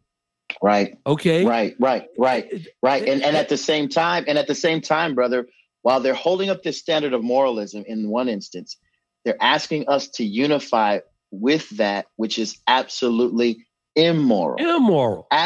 Absolutely objectively evil with regard to the murder of a child in a womb. You've got locker room talk on one end, which is I don't even want to pretend to say that that's good, right, or just, but that's not law. That is not something that we're now required to participate in. Right. That's not policy. We're not required to participate in that, engage in that, advocate that, teach that to our children in any way, shape, or form. However, everyone's tax dollars, if the Hyde Amendment is removed, will be required by law to participate in the murder of a child in the womb. So evangelicals who are trying to argue from that standpoint, from that perspective, from that position, with all due respect, you're walking hypocrites. You're walking contradictions. You're trying to hold one man up to a moral standard while not applying the same standard to another guy. Or to flip it, why don't you apply the same standard of passivity about Joe Biden's immoral policy positions? Why don't you apply that to President Trump's personal positions? Either hold them both to the same moral standard or hold them both to the same immoral standard. Right. That's a great point. You have to do one or the other. Otherwise, you're a hypocrite. That's a great point. I think it goes back to something you mentioned earlier, which is just a dearth of biblical literacy, so that people don't have categories, right? They're devoid of any kind of specific spiritual categories, political categories, even. I mean, you could even look at it from that framework, even from a basic secular standpoint, and with the common grace that God provides us all, not having categories by which to place these things in. Okay, murder is in a category here. Okay, separation of children from their parents, that's in a category here, locker room talk that's in a category here, all of it equally sinful, but some having greater implications than others on the basis of the category that they're placed in, and an understanding of the magnitude of their impact within culture. Exactly. It's a great point, man. You know, it's like the opposite of intersectionality. I would call it desectionality. Right. Yeah, I would call it desectionality. So, right. but to get back on point, I just to continue the train of thought that we left off on. I'm glad we got off on that little bit of a tangent. I think that was value added there, Omaha. So thanks for taking us down that road. I just want to say in the book Culture, okay, in the book Culture, Living as Citizens of Heaven on Earth, the late pastor and author A.W. Tozer said this, quote, he said, the historic church, while she was a hated minority group, had a moral power that made her terrible to evil and invincible before her foes. When the Roman masses, without change of heart, were made Christians by baptism, Christianity gained popularity and lost her spiritual glow. Don't miss that, folks. Tozer says, when the Roman masses, without change of heart, were made Christians without change of heart, he says, were made Christians by baptism, Christianity gained popularity but lost her spiritual glow. From there, she went on to adopt the ways of Rome and to follow her pagan religions. The fish caught the fisherman, and what started out to be the conversion of Rome became finally the conversion of the church. From that ignominious captivity, the church has never been fully delivered, Tozer says. Christianity's scramble for popularity today is an unconscious acknowledgement of spiritual decline, Tozer says. Her eager fawning at the feet of the world's great is a grief to the Holy Spirit and an embarrassment to the sons of God. The lick-spittle attitude of popular Christian leaders toward the world's celebrities would make such men as Elijah sick to the stomach. Then Tozer closes with this. We are sent to bless the world, but never are we told to compromise with it. Our glory lies in a spiritual withdrawal from all that builds on dust, unquote. I love those last two sentences. Tozer says, we are sent to bless the world, but never are we told to compromise with it. Our glory lies in a spiritual withdrawal from all that builds on dust. Wow. You know, Omaha, that's powerful. It is very powerful. And as I reflect on those powerful words from Tozer, some questions I have of evangelical leaders, such as those whom I cited at the top of this episode, are these, okay? What is it that you expect to gain by urging your fellow brothers and sisters to pursue harmony, solidarity, and consensus with men and women whose lives and whose worldviews are so egregiously unbiblical? What is the payoff for you? What golden calf is of such value and importance to you that you are willing to set aside the principles and precepts of God's word in exchange for it?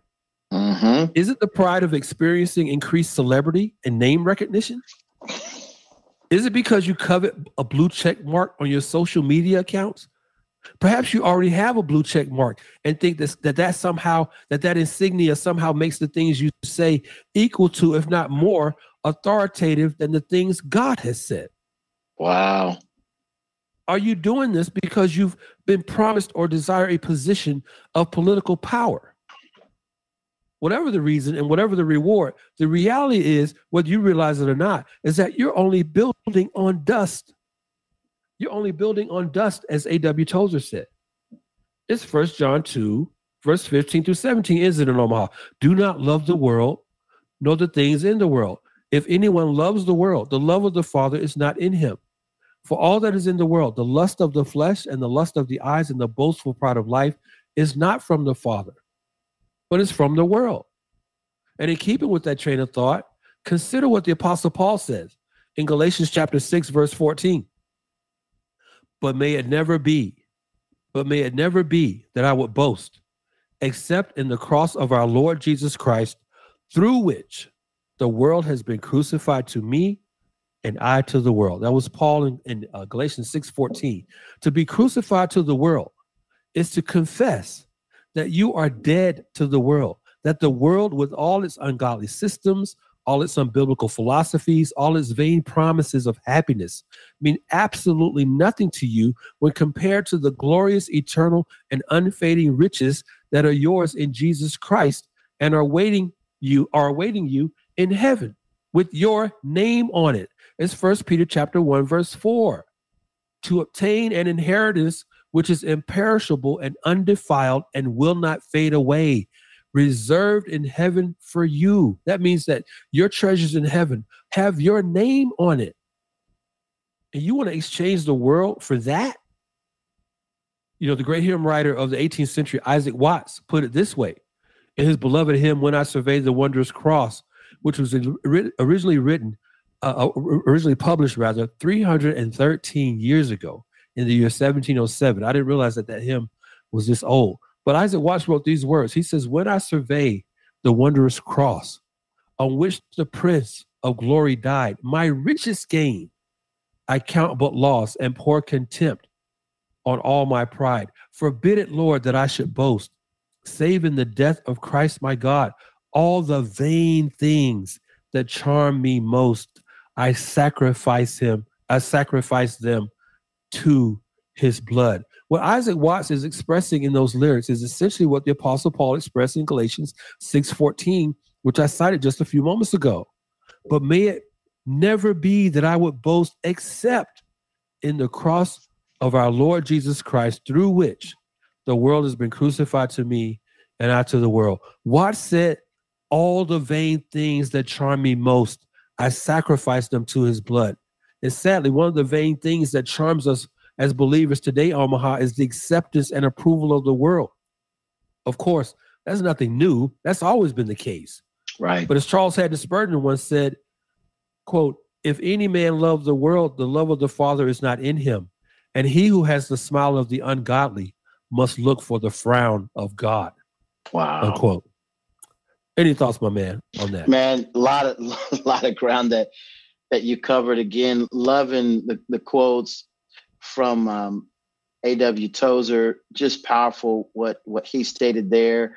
The hymn that you point us back to, which really unpacks for us the magnitude and beauty of Christ and his cross.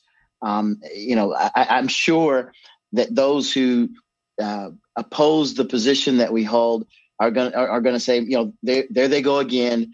It's the gospel. It's Christ. It's they're always wanting to add to that.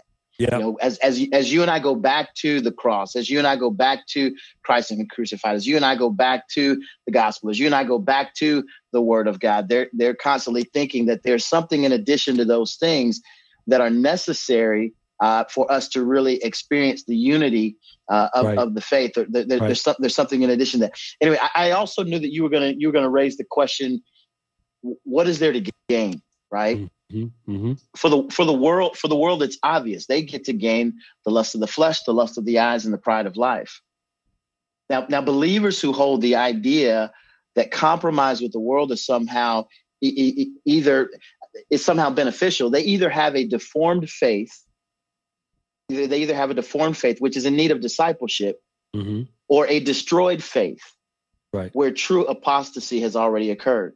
Mm-hmm. Now, seriously, we are constantly asking ourselves this question. When you and I get together, we're reading the kinds of things we're reading in the Twitter sphere, when we're listening to certain speakers say the kinds of things calling for, either whether it's social justice, calling for utilizing analytical tools like CRT, right. When they're appealing to intersectionality and victimhood, when there are calls for unity with things that we we recognize our evil, as we've mentioned in this podcast previously, you and I are constantly asking ourselves this question: at what point are we ready to treat these people like unbelievers in need of the gospel?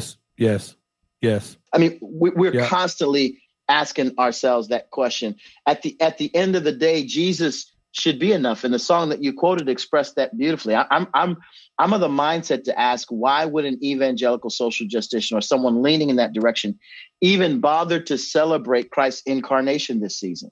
Man, come on, bro. Why would you even bother, right? Seeing that the incarnation and the sacrifice of Christ was insufficient, at least until other analytical tools could be made available, like CRT and intersectionality. What is there to celebrate, really, right? Man, come on.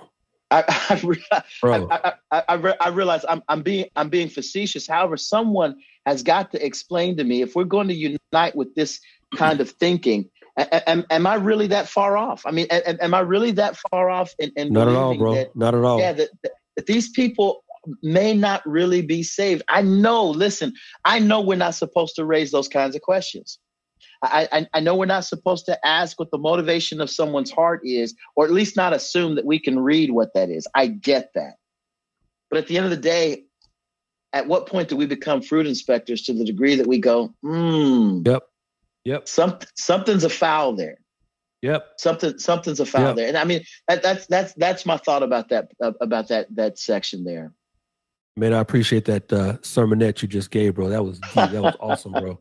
I appreciate that. You know, our good friend, Dr. Scott Aniol, who serves as Associate Professor and Director of Doctoral Worship Studies at Southwestern Baptist Theological Seminary, he said the following in a tweet dated November 20th, 2020. Dr. Scott Aniol said this, quote, "The Apostle Paul prayed for the Roman emperor. The Apostle Paul did not unify with the emperor's godless agenda," unquote. Come on, Along man. The same lines of thought as Dr. Scott Aniol in a tweet dated November 21st, 2020. Our good friend, whose name you mentioned earlier, Dr. Owen Strahan of Midwestern Baptist Theological Seminary, said this, quote, "Unbelieving worldviews aren't, quote, neutral, unquote. Unbelief is blasphemous, perverse, personally ruinous, and leads to eternal judgment. Thus, Christianity doesn't begin with its closeness to worldly thinking. It begins with the absolute ethical antithesis between Christ and every culture." Come on, man. Now, I appreciate what Dr. Aniol and Dr. Strahan are saying, because the comments help to underscore a very important point that I endeavored to make earlier in this episode, Omaha, namely, that the gospel is a worldview that draws a line. The gospel draws a hard line, a firm line. You see, Omaha, too many professing believers today have the idea that the gospel of Jesus Christ is a message of rainbows and rose petals, as opposed to nails and crosses. Jesus, let me just remind our listeners, Jesus was murdered on a cross, okay? He bled to death. Jesus didn't die in his sleep while relaxing in a lazy boy recliner. He was nailed to a cross for witnessing to the truth. Right. And those who profess to follow him should be willing to do the same, to bear their own cross and not acquiesce to a culture and a society for the sake of a, quote, unity, unquote, that doesn't reflect the truth for which Christ died. And a quote once more from D. Martyn Lloyd-Jones from his book, The Basis of Christian Unity, quote, "Modern new teaching about unity has departed so far from the New Testament that it dislikes any polemical element at all in the preaching and teaching of the truth. The man who is admired is the man who says, 'I am not a controversialist. I am simply a preacher of the gospel.' Some evangelists and others who are evangelical in their own views are praised by those who are very liberal in their theology on the grounds that they do not, quote, attack, unquote, liberalism and modernism. That is what is admired. Any polemical element is regarded as a negation of the Christian spirit. We must expose and denounce error and not be men pleasers only," unquote. D. Martyn Lloyd-Jones from The Basis of Christian Unity. Now, I'm going to keep it real with you, Omaha, as if I would do anything else. But when you scan the landscape of what passes for evangelical Christianity today, particularly in America, many pulpits are populated with applause-pursuing man-pleasers as opposed to holiness-pursuing God-pleasers. Oh, my word. Hold up. Back up to Hammond B3. Let's get that fired up real quick. And that was so nice. You're going to have to say that section twice. My pleasure. I don't mind at all. When you scan the landscape, when you land the landscape of what passes for evangelical Christianity today, particularly in America, many pulpits are populated with applause-pursuing man-pleasers as opposed to holiness-pursuing God-pleasers.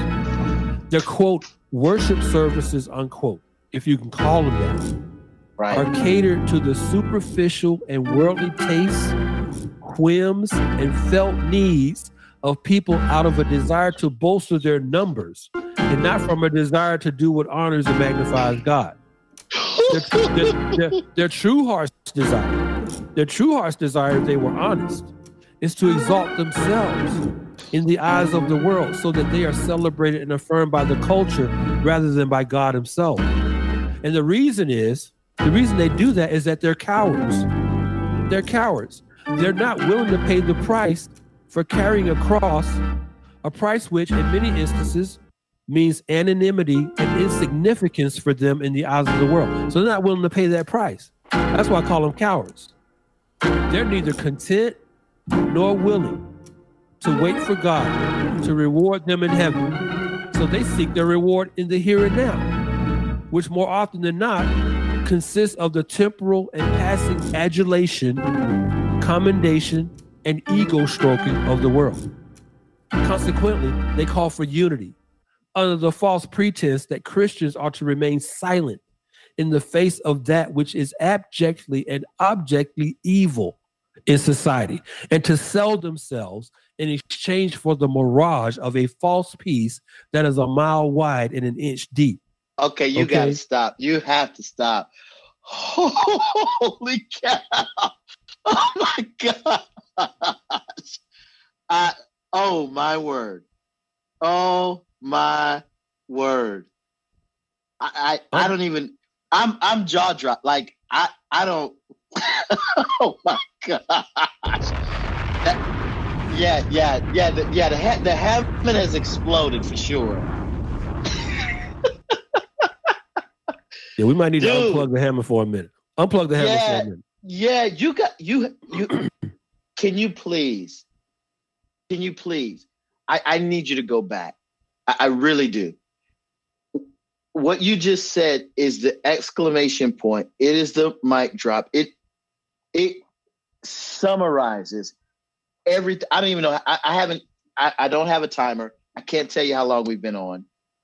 But what you just said in this section summarizes every point that we've been making in one succinct, like 4 or 5 sentence deal. Yeah, I think the Hammond B3 is actually on fire. It's in flames. I want you to go back and walk us through what you just said, because what you just said is such a crystal clear prophetic. And what I mean by that is a clarity of truth telling about where we are in current culture that needs to be heard again. Please walk us back through that. Gladly. Now, matter of fact, I'm going to ask Dwayne, our executive producer, to go out to Amazon.com and just go ahead and order another B3. Get another B3 in here, because I think we just blew that one out. That one's gone. Yeah. I'll be glad to repeat that. I said, when you scan the landscape of what passes, right? What passes for evangelical Christianity today, particularly in America, many pulpits are populated with applause-pursuing man-pleasers as opposed to holiness-pursuing God-pleasers. They're, quote, worship services, unquote, if you could even call them that, are catered to the superficial and worldly tastes, whims, and felt needs of people out of a desire to bolster their numbers and not from a desire to do what honors and magnifies God.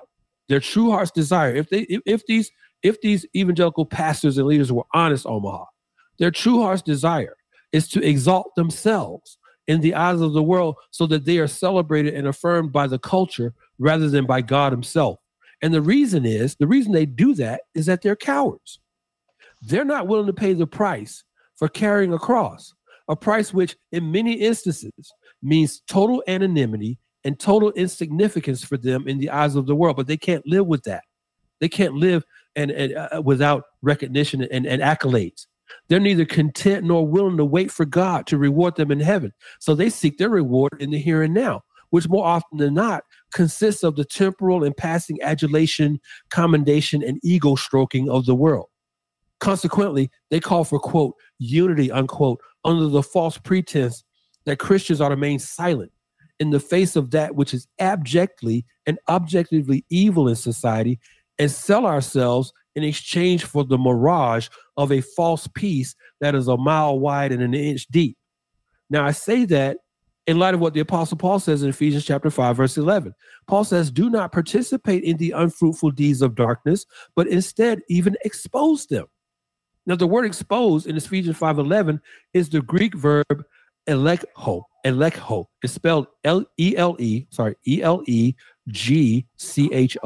E-L-E-G-C-H-O, which translated literally means to bring to light by conviction, to find fault with toward the goal of correction, to show one his faults and demand an explanation so that he or she can be held accountable for their error. That's what that word expose means in Ephesians chapter 5, verse 11. Jesus uses that very same Greek word in John chapter 5, verses 19 and 20, where he says, this is the judgment, this is the judgment that the light has come into the world, and men loved the darkness rather than the light, for their deeds were evil.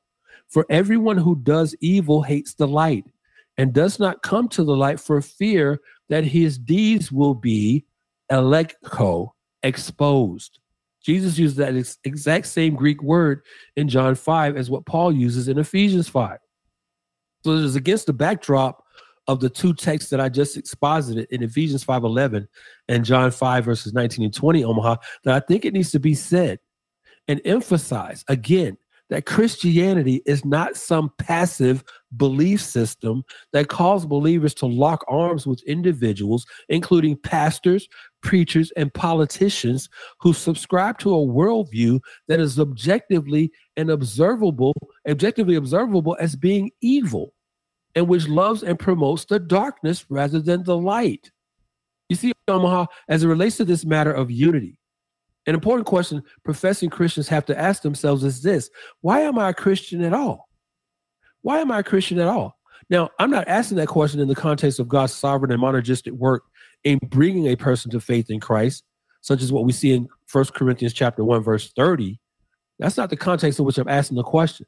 It is not in a soteriological sense that I pose that question. The question I'm urging professing believers to ask themselves is, why do you even bother to profess to believe in Jesus Christ and in his gospel when you know in your heart that you have absolutely no desire to live your life in accordance with what Jesus and his gospel teaches? Why do you even bother? Why do you even bother? Why do you make pretense to be a follower, a disciple of Jesus Christ, when you know in your heart that you do not view him or his word as being authoritative in your life? I could pose that same question to husbands and wives who profess to be believers in Jesus, but who have not submitted their hearts to the will of God as it relates to God's command that husbands love their wives as Christ loved the church. That's Ephesians 5:25. And conversely, to his commands that wives respect their husbands. That's Ephesians 5:33b. What I'm alluding to here, Omaha, is a reality that few people who profess to believe in Jesus Christ want to face about themselves. That the kind of Christianity they actually prefer is one that is filled with loopholes, asterisks, and fine print, that affords them the luxury and the comfort of being able to pick and choose not only what kind of cross they will bear, if any, but when they will bear it, how long they will bear it, and how many nails, or perhaps better, how many thumbtacks they'll be subjected to, if any at all. Now, that kind of crossless Christianity is what I call cafeteria Christianity. It's a Christianity that's a la carte. It's where you view your life as if it were one huge cafeteria that you just casually meander through, and where you can pick and choose and to apply to your life those principles, those precepts, and those commands of Jesus and his gospel that meet with your tastes, your appetites, and your comfort level, while disregarding and ignoring the things you are uncomfortable with. That's what I mean by cafeteria Christianity. That the church is filled with cafeteria Christians brings to mind these pointed words from Charles Haddon Spurgeon, who in his sermons titled The Lion's Den said this, quote, "There is toleration for everybody who conforms to the fashion of the day, but no toleration for anyone who believes that the laws of heaven should regulate life on earth," unquote. That was Charles Spurgeon from The Lion's Den. Now let us consider those words from Spurgeon in light of what Jesus said in Matthew 16, verse 24. "If anyone wishes to come after me, he must deny himself and take up his cross and follow me." Now, I want to park for a few moments, Omaha, on that phrase, come after, because there's a lot there that is of value for us to unpack. Now, it should be noted that the phrase come after is formed from two separate Greek words, okay? The word come is the Greek word erchomai, E-R-C-H-O-M-A-I,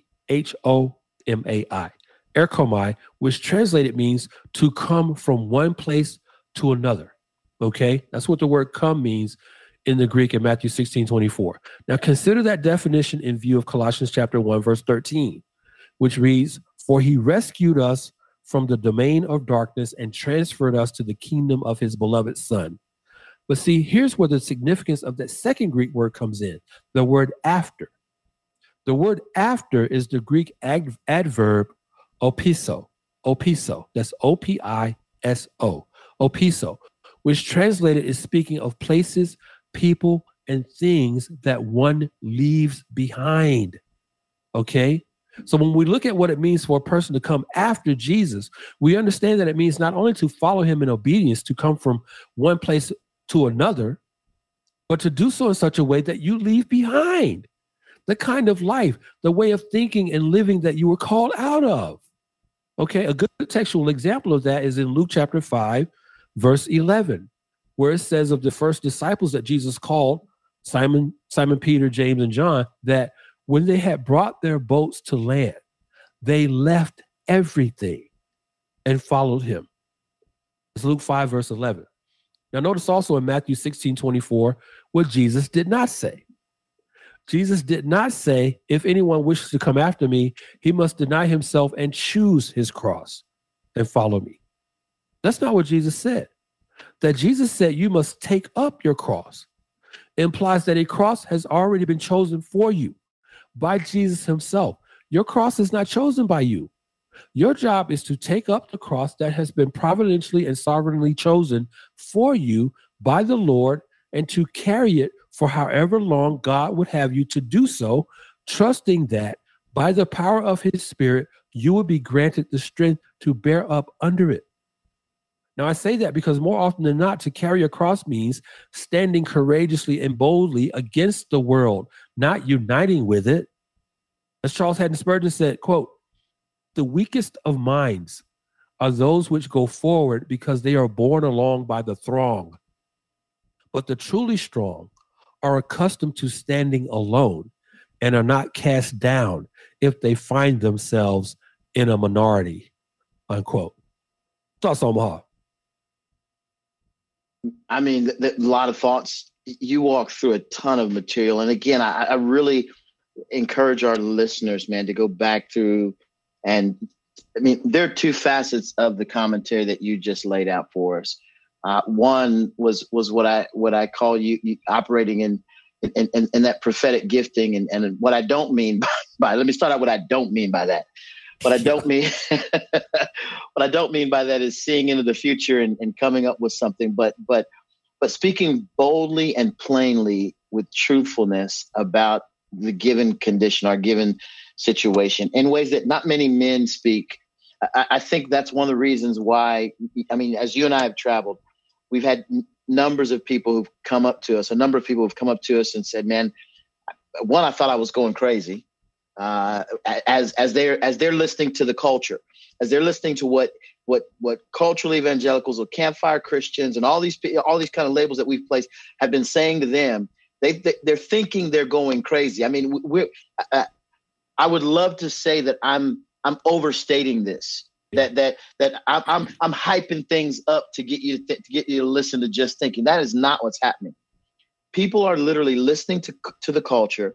They're listening to cultural Christianity. They're listening to these campfire Christians. They're listening to these progressive evangelicals, and sheep, true followers of Christ, are coming to the conclusion that they've lost their mind, or they've lost their way, or something's wrong with them.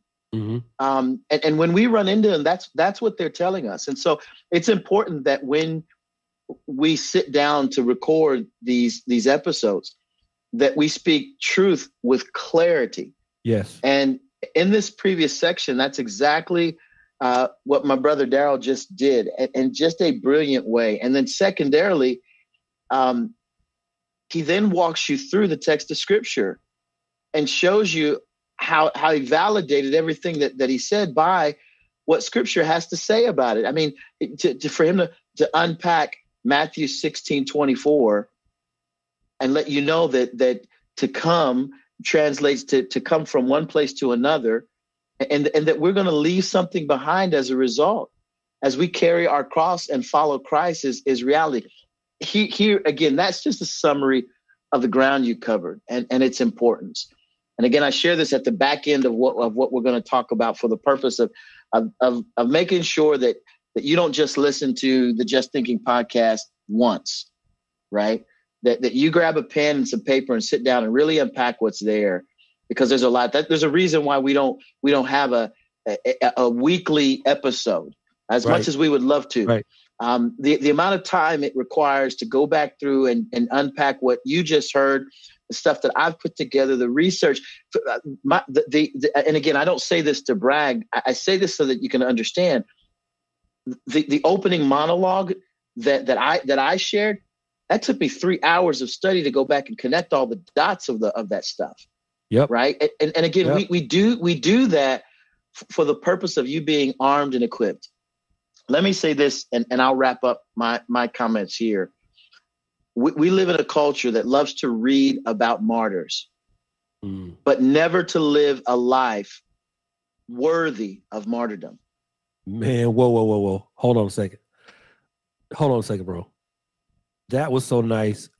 I'm going to have to push rewind and have you say that twice, bro.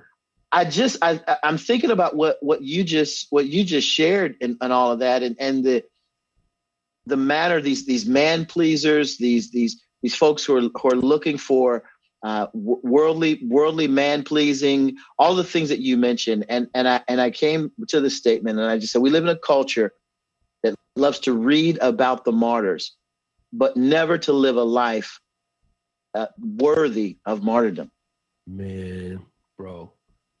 Man, I sure appreciate that, Omaha. You know, as we prepare to close out this episode of the Just Thinking podcast on an exposition of biblical unity. See, there's a reason why we titled it an exposition of biblical unity. You just alluded to it, Omaha. See, there's a reason why we don't come out with, we get asked all the time, why don't you guys just do weekly? Can you guys just do weekly episodes? That's right. Not what we do here. That's not what we do here. The Just Thinking podcast is an expositional, exegetical, we call it long form. It's long form because it's expositional and exegetical. Okay, we didn't back our way into that definition or that description of what our podcast is like. That's what we do here. That's what we do here. That's why we don't release episodes every week. We're not after the numbers. We're not after the popularity. I love what you just said, Omaha. You're right.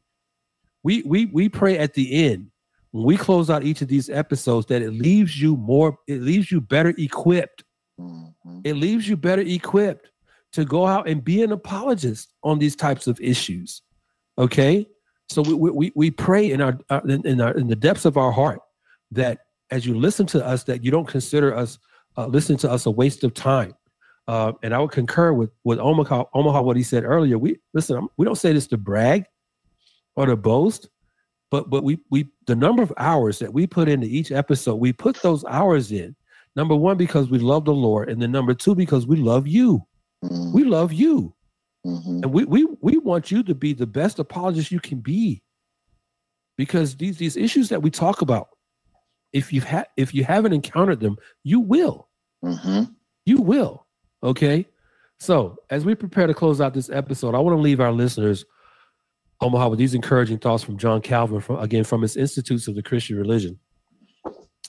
Calvin said this quote. He says, God's calling serves us as a guiding principle and as a sound basis for all our conduct, and that whoever refuses to be guided by his calling will never keep to the right path and properly discharge his duty.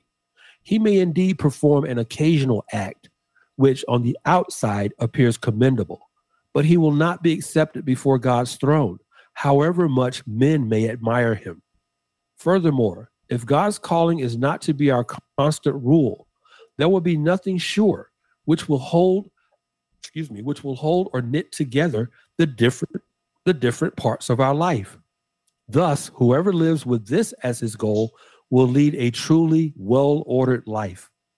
All this will be a source of remarkable comfort to us, for there will be no activity, however mean or despised, which will not shine brightly in God's sight and be most precious to him, as long as in doing it, we follow our calling, unquote. That was John Calvin from his Institutes. And what exactly is that calling of which John Calvin is speaking? Well, it is to demonstrate to an unbelieving world that though we are in this world, we are not of this world. That's John 17:16.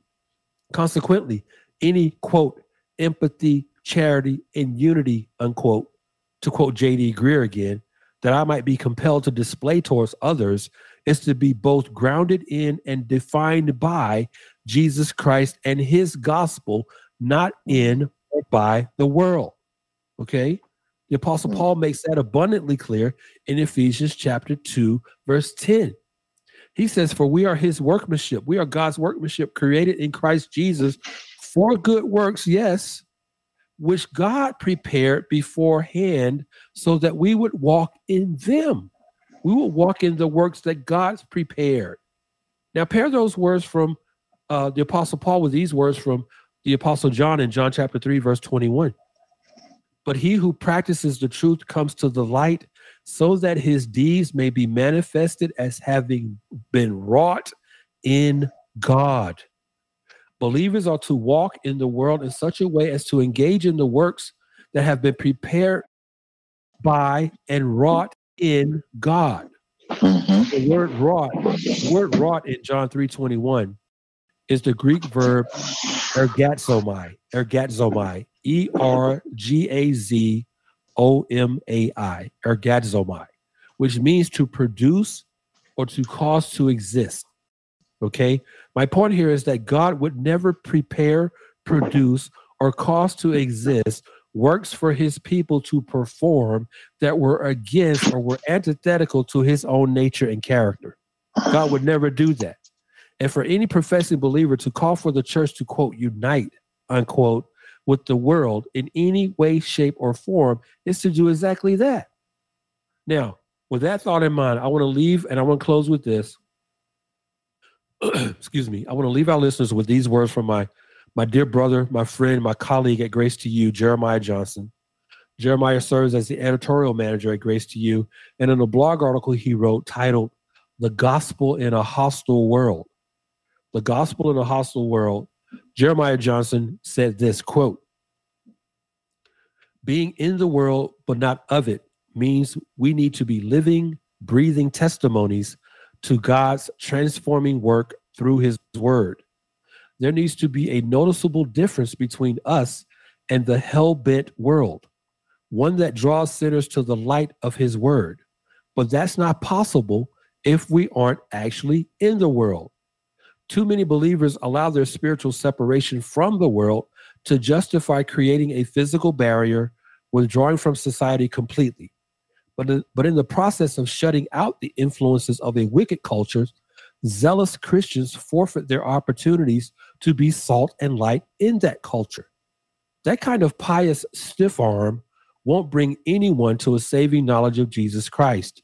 Furthermore, total separation from the world isn't an accurate portrayal of our Lord, who crossed a much wider spiritual chasm to die on our behalf.